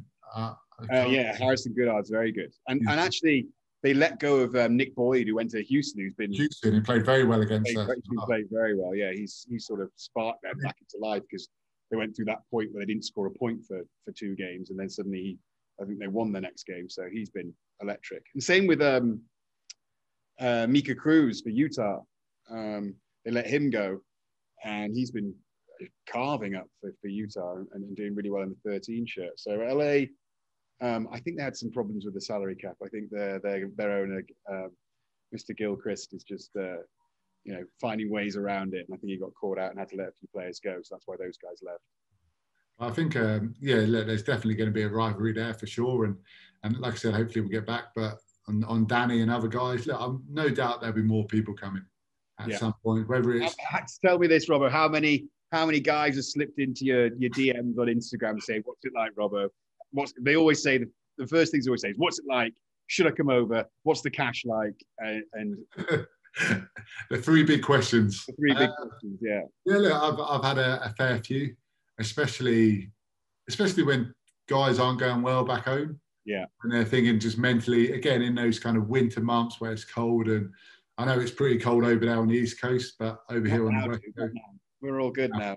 We're into spring, and it's nice training. We're in singlets and all that sort of stuff. It's nice now. I remember when we first got here and we were touching base, and I was like, "Oh, the pitches are so hard, like especially being in the middle of the desert." And you're like, "Yeah, ours are frozen. We're like shoveling snow off them every day." I was like, "There's such a contrast. We were getting sunburned." Yeah, that's one of the things with New York, because the West Coast, but San Diego, California, it's pretty hot all the way through, whereas the seasons in New York are like really seasonal. So when it's autumn, it's like all the leaves are falling. It's like windy and, a little bit of a chill in the air. But when it gets to winter, it is freezing bloody cold, like where you go outside and it hurts your face to walk down and breathe in the air. So yeah, it was training in January, February is pretty minging, especially here on the East Coast. But once you can get through that, get through to the March months, and then it's plain sailing, mate. And then at least you know what you're going to get. You know, that was the rubbish thing in England, is that when you trained, you know, you even in the middle of spring or summer, you didn't know what the weather was going to be like. You could wake up one morning and it'd be hissing rain. So at least you know what you're getting over here. Right, Robbo, we're gonna call it there, because obviously we've been chatting for ages, and I know that I could literally talk to you about 1,000,001 things. So I'm gonna let you go and enjoy yourself, get recovered. I'm desperate to see you back on the field. I'm desperate to see sort of because I think San Diego, they're sort of at a clinical point now where it's like, right, is there a little bit too more distance? I know, because I know a bit of inside information on you boys as well, that you're recruiting and getting a few more guys over to beef up your pack, and a few guys coming over and playing, Paddy Jackson being one, and you already announced, but I know a couple of other guys are coming over. So I'm interested to see how your season, you know, you could really make a run of it when you come back. Nate's back, JP's back, you know, you could make a run of it. I think you're still a dark horse. No, look, I think so. Look, things haven't gone smooth sailing for us, and we've had a number of setbacks. But it's time for us, like you said, to put things right, hopefully. And firstly, for myself, I'm dying to get back out there. I've enjoyed off the field and stuff, but I very much want to be back on the pitch and helping the team as best I can. So, yeah, look, hopefully we'll see you guys again at some point. Not in suits and in some rugby apparel, and then maybe we can have a shirt on for afterwards and have a beer after this COVID's hopefully gone away, and we can sort of enjoy ourselves as well. Because that is all such a part of rugby as well. Obviously, like, always been at training, the culture and stuff. That's one thing I really liked about being in America as well, going to all these different states, seeing different players, people that you know, some people you don't know, having a beer, seeing what that's about as well. I've missed that. So hopefully that'll open up soon, and I can show you New York, Robbo. Hopefully when you'll come over here, or I'll come over to you, and we'll have a beer like the olden days and chew the fat. Talk about yeah, we'll forget the rugby. We'll talk about the singing. Exactly. There you go. All right. Thank you very much for coming on the show, Robbo. Always a pleasure. Cheers for your time. Pleasure, mate. Sport has the power to change the world. It has the power to inspire. It has the power to unite people in a way that little else does. It speaks to youth in a language they understand. Sport can create hope where once there was only despair.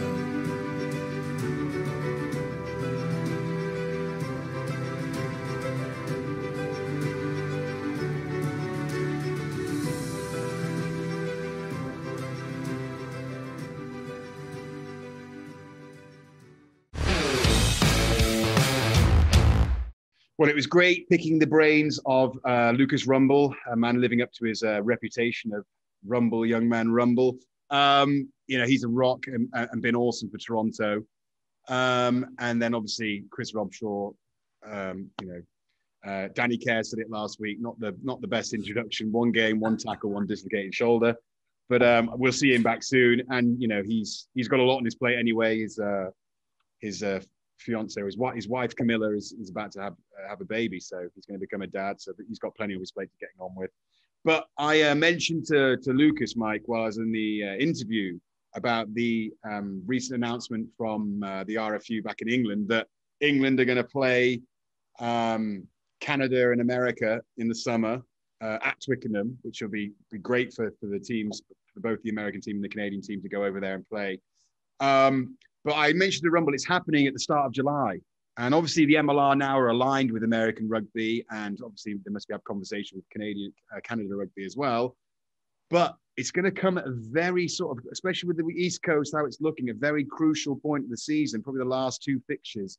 Are you going to be missing some of your star players from your MLR teams? And, you know, especially, the reason I brought it with Rumble especially is because Toronto, you know, they must feed Canada at least half their team. So, you know, 11, 12 players disappearing from your starting lineup, that's a big sacrifice and big holes to fill. And I'm just wondering how the MLR is going to navigate those very choppy waters. And obviously you've been involved with international rugby, and it's the pinnacle of every rugby player's career. You want to play for your country. You want to play against some of the best teams in the world. The opportunity to go to England and play at Twickenham is a once in a lifetime opportunity. So you're always going to say yes as a player. But, these MLR teams who invest a lot of money, a lot of time, and it's all about winning and creating a legacy and creating history and getting foundations and building a fan base, as you knew about by winning games. Suddenly they're going to be without their star players for 2 weeks. How's this going to go down?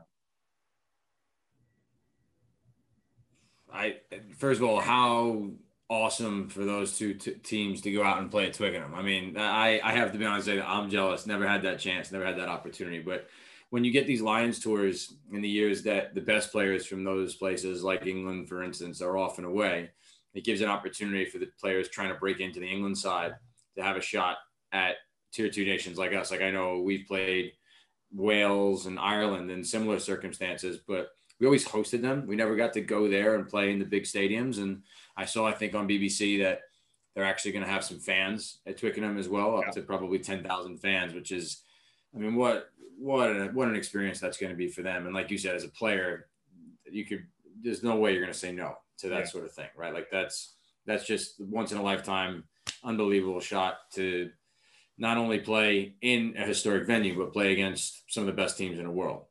So, but it does leave, especially a team like Toronto, in quite a predicament, right? I mean, that's basically, I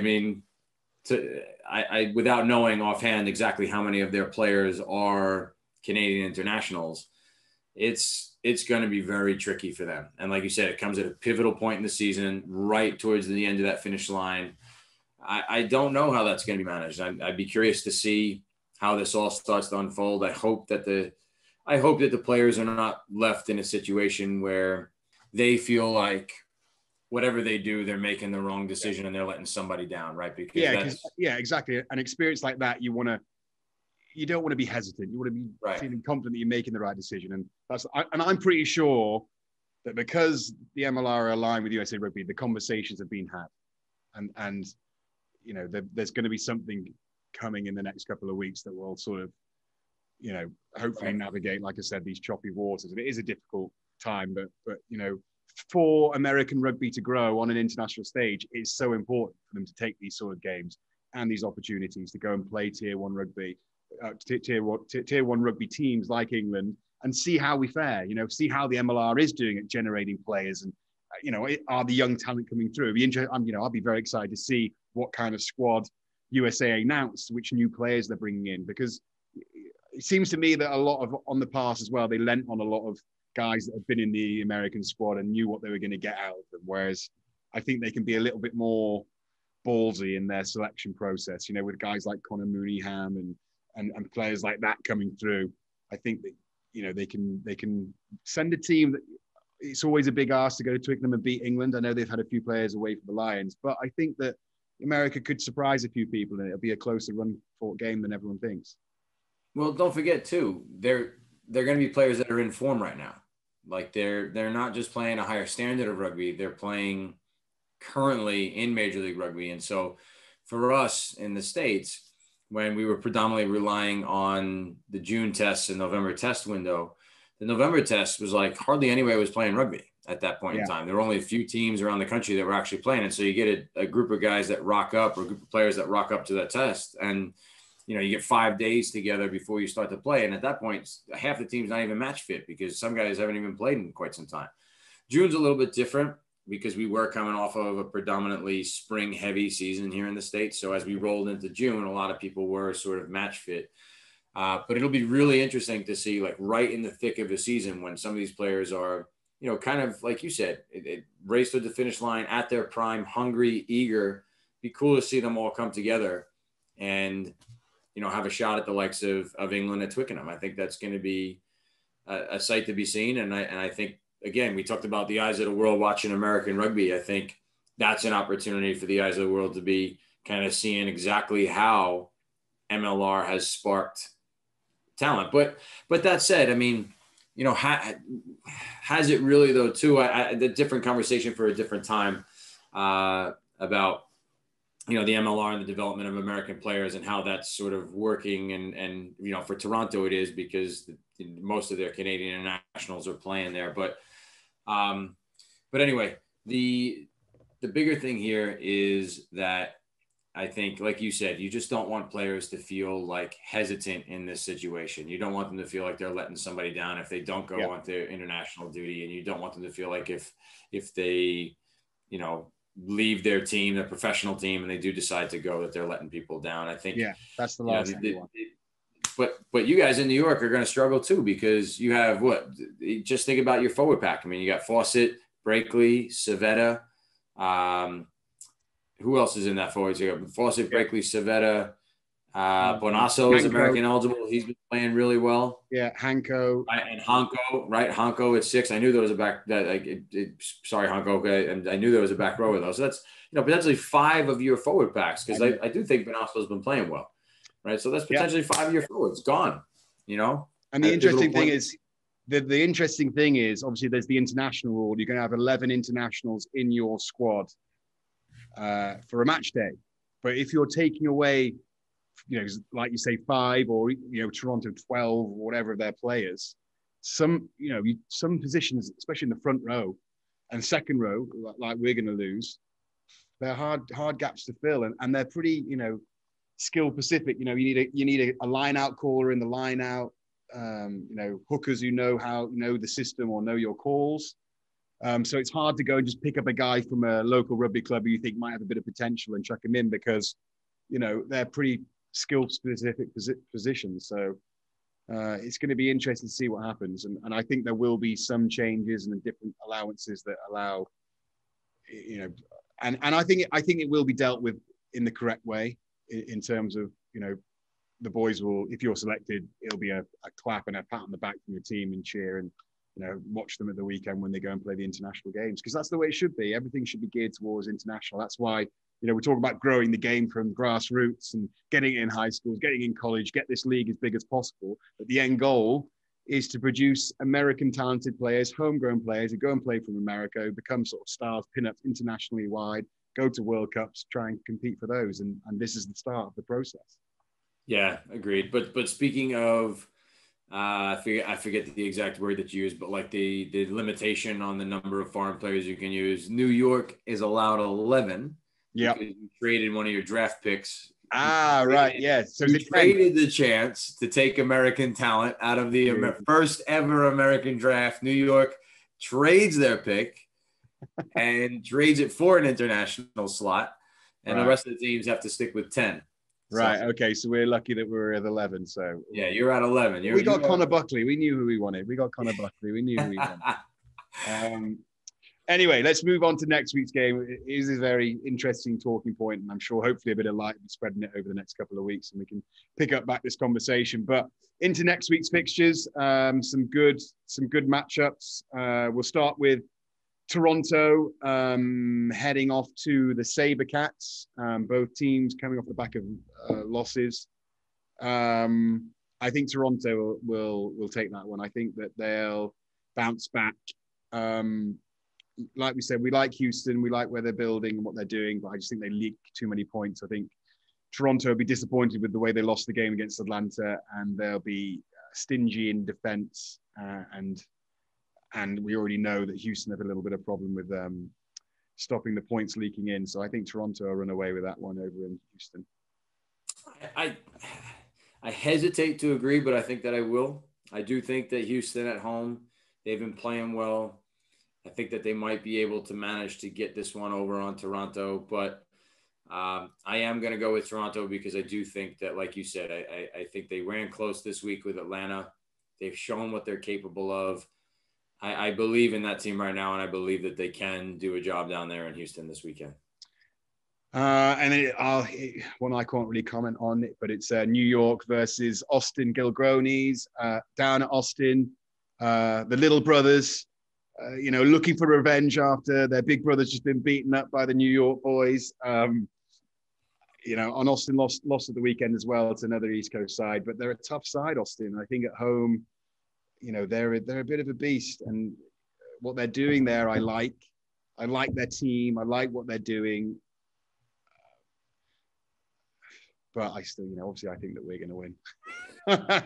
The confidence we're going to have from this game, I think, obviously I'll let you dive into it a little bit more.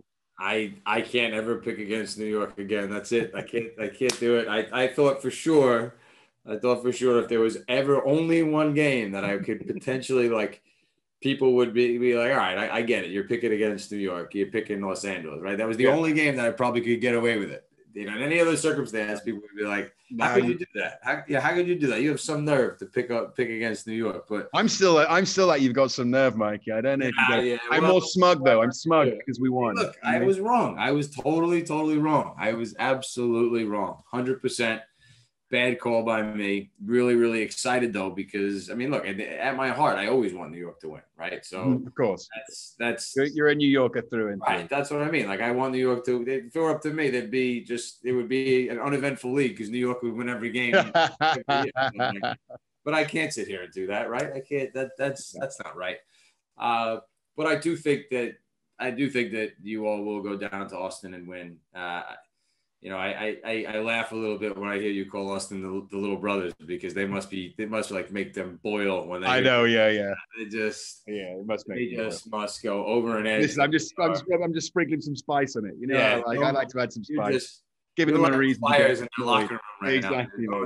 Yeah. Give them some fuel. Well, I love all that. I love all that. No, I love Austin. I think they're doing great. Anyway, next game, I think probably one of the biggest games of the week. Just because East Coast clash, Free Jacks, who got a good win against Austin last week, and they're playing Atlanta at Atlanta. I think that's going to be a heck of a game. I think it's going to be a real physical, real nuggety game. To be honest, I think Atlanta could land on the right side of it. It's probably the first time they've sort of had a close game and landed the right side of it. It was at the weekend, and hopefully they can, take confidence from that, because I said earlier, actually the other way around, I said if New England can find themselves in it, they're turning into a team that can really grind out wins. But I just like Atlanta at the moment. I like Mark O'Keefe, Ross Deacon. I like their fullback they've just put in as well. He looks sharp and quick. He got a kick charge down. But he looks elusive and an exciting player to get behind. And so I just think they've got a few more bullets to fire than the Free Jacks. But saying that, Free Jacks have got Dougie Fife, who scores every game. So that's one try they can put down next to the knives. I'm sure Dougie Fife crosses the line at least once. But it's going to be a real close game, and it can really change the way the table looks, because Atlanta need to catch up with the likes of the Free Jacks. And if they can get that win, and suddenly it flips over and it's all back to play for. But I think if the Free Jacks can win, that's a little bit more distance between them and Atlanta, and then we'll sort of see that separation we've all been waiting for in the East Coast League. Atlanta absolutely has a lot to play for, and I do like what they're doing. But I think I'm going to go against you just kind of for fun, because this could go either way, and I wouldn't be surprised if Atlanta wins. But we've been on the same page so far, but just to mix things up a little bit, I'm going to go with New England because why not? Because I do think it could go either way. Why not? Yeah, it could. It really could. So, you win Atlanta, I'm going to go New England. All right, this is the one I've been waiting to ask you about. Utah versus LA. LA back at home. Utah, after a big win, they jumped up, caught a few points up. They're second now in that West Conference League. Could we see them claw, a little damaged confidence? They've been knocked out once, like a bruised boxer. They're going to suffer from a bit of concussion, and maybe maybe they got a glass jaw now, the LA Guiltinis, and people are looking at them thinking, oh, they're not invincible, and maybe they can knock them out. What do you think? I don't know. You definitely found the kink in their armor. That's for sure. Let's call a spade a spade. You found the kink in their armor, but I have to be honest. They're probably nursing themselves back to health on the beach there in Los Angeles. They're probably not, although you guys did put quite a hurting on them. You really did. That was a really physical game. And I'm sure that was a pretty miserable plane ride back to Los Angeles with a lot of time to think about what could have been, for sure. But look, this could go either way, right? This could be one of those situations where you've poked the sleeping giant, you poked the monster a little bit. And I know. really irritated them, and they just like take it out on Utah. They score like 100 points this weekend, right? Or it could be a situation where, like you said, they roll over and they're like, well, maybe they start to get into a bit of a slump, and Utah's on a bit of a high, and they roll into town and give them what for and how come. They'll like climb up the table slowly but surely. But be honest, Mike, you're like me. Like I know. LA all the way. Yeah. I think if Gitto's back, like you said, they're going to be hurting. They're back at home. They'll all be rolling on their 73, whatever you call bikes, brought up to training. They'll have a little bit of a, and I think, do you know what I mean? It's good for a good team to get humbled when they start getting above their station. The worst thing to do is go into knockout rugby where you think you're invincible, and then something happens and you're not used to it, where they've, the first time that a team's really been in it till halftime with them, and then suddenly it's been, a game that's sort of won by a kick or a kick here and there. And they needed to experience that, and they didn't fall the right way of the sort of result that they wanted, but it'll give them the awakening that they need. And I think that they'll I won't say they'll thump Utah, because I do like Utah. I think Utah are playing a good rugby, but I just think LA will. Yeah, they'll right a few wrongs at the. You and I are on the same page here. But that said, I would love to see Utah win. I really would. Like I said, yeah, it would make it a lot more interesting on that West Coast side. Yeah. Yeah, I'd love to see Utah win. Next game is NOLA at San Diego. Obviously, San Diego struggling, and NOLA getting a good win. It's a long way to travel though for NOLA. This is the weird thing about San Diego and Seattle, because we both know that they have it in them to really mess up other people. And we sort of said, like, is it too late for them now to turn their seasons around? Are they just trying to build blocks to get themselves in good position for next year? But what they can do is just turn it on for one game and really mess it up for other guys who are trying to run hot. NOLA are at the top of the East Coast Conference now.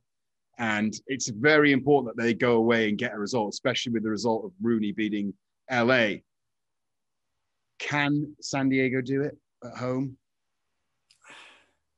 You've lost faith of you. I'd love to say yes. I think that, like you said, I think that every game is so meaningful right now to these teams in the Eastern Conference. NOLA knows that they have to go out there and they have to win. Every point matters. And so I think NOLA is, I wouldn't say that they're like playing great rugby overall, right? Like some of these other teams, it's like they're playing fantastic rugby, but they're finding a way to make it work. Mm-hmm. And so I think even though they're going on that long trip to San Diego, I think they'll find a way to make it work. I do. And I think that they'll come out and beat San Diego this weekend. I'm going to go against you. I think San Diego have it in them. I'm saying that purely as a selfish reason, because obviously I want San Diego to win. No, but I think they have it in them. You should have gone with NOLA, because you didn't give them that. No, I'm backing San Diego. I just think they have it in them. And I think that, long trips like that, they do play their part.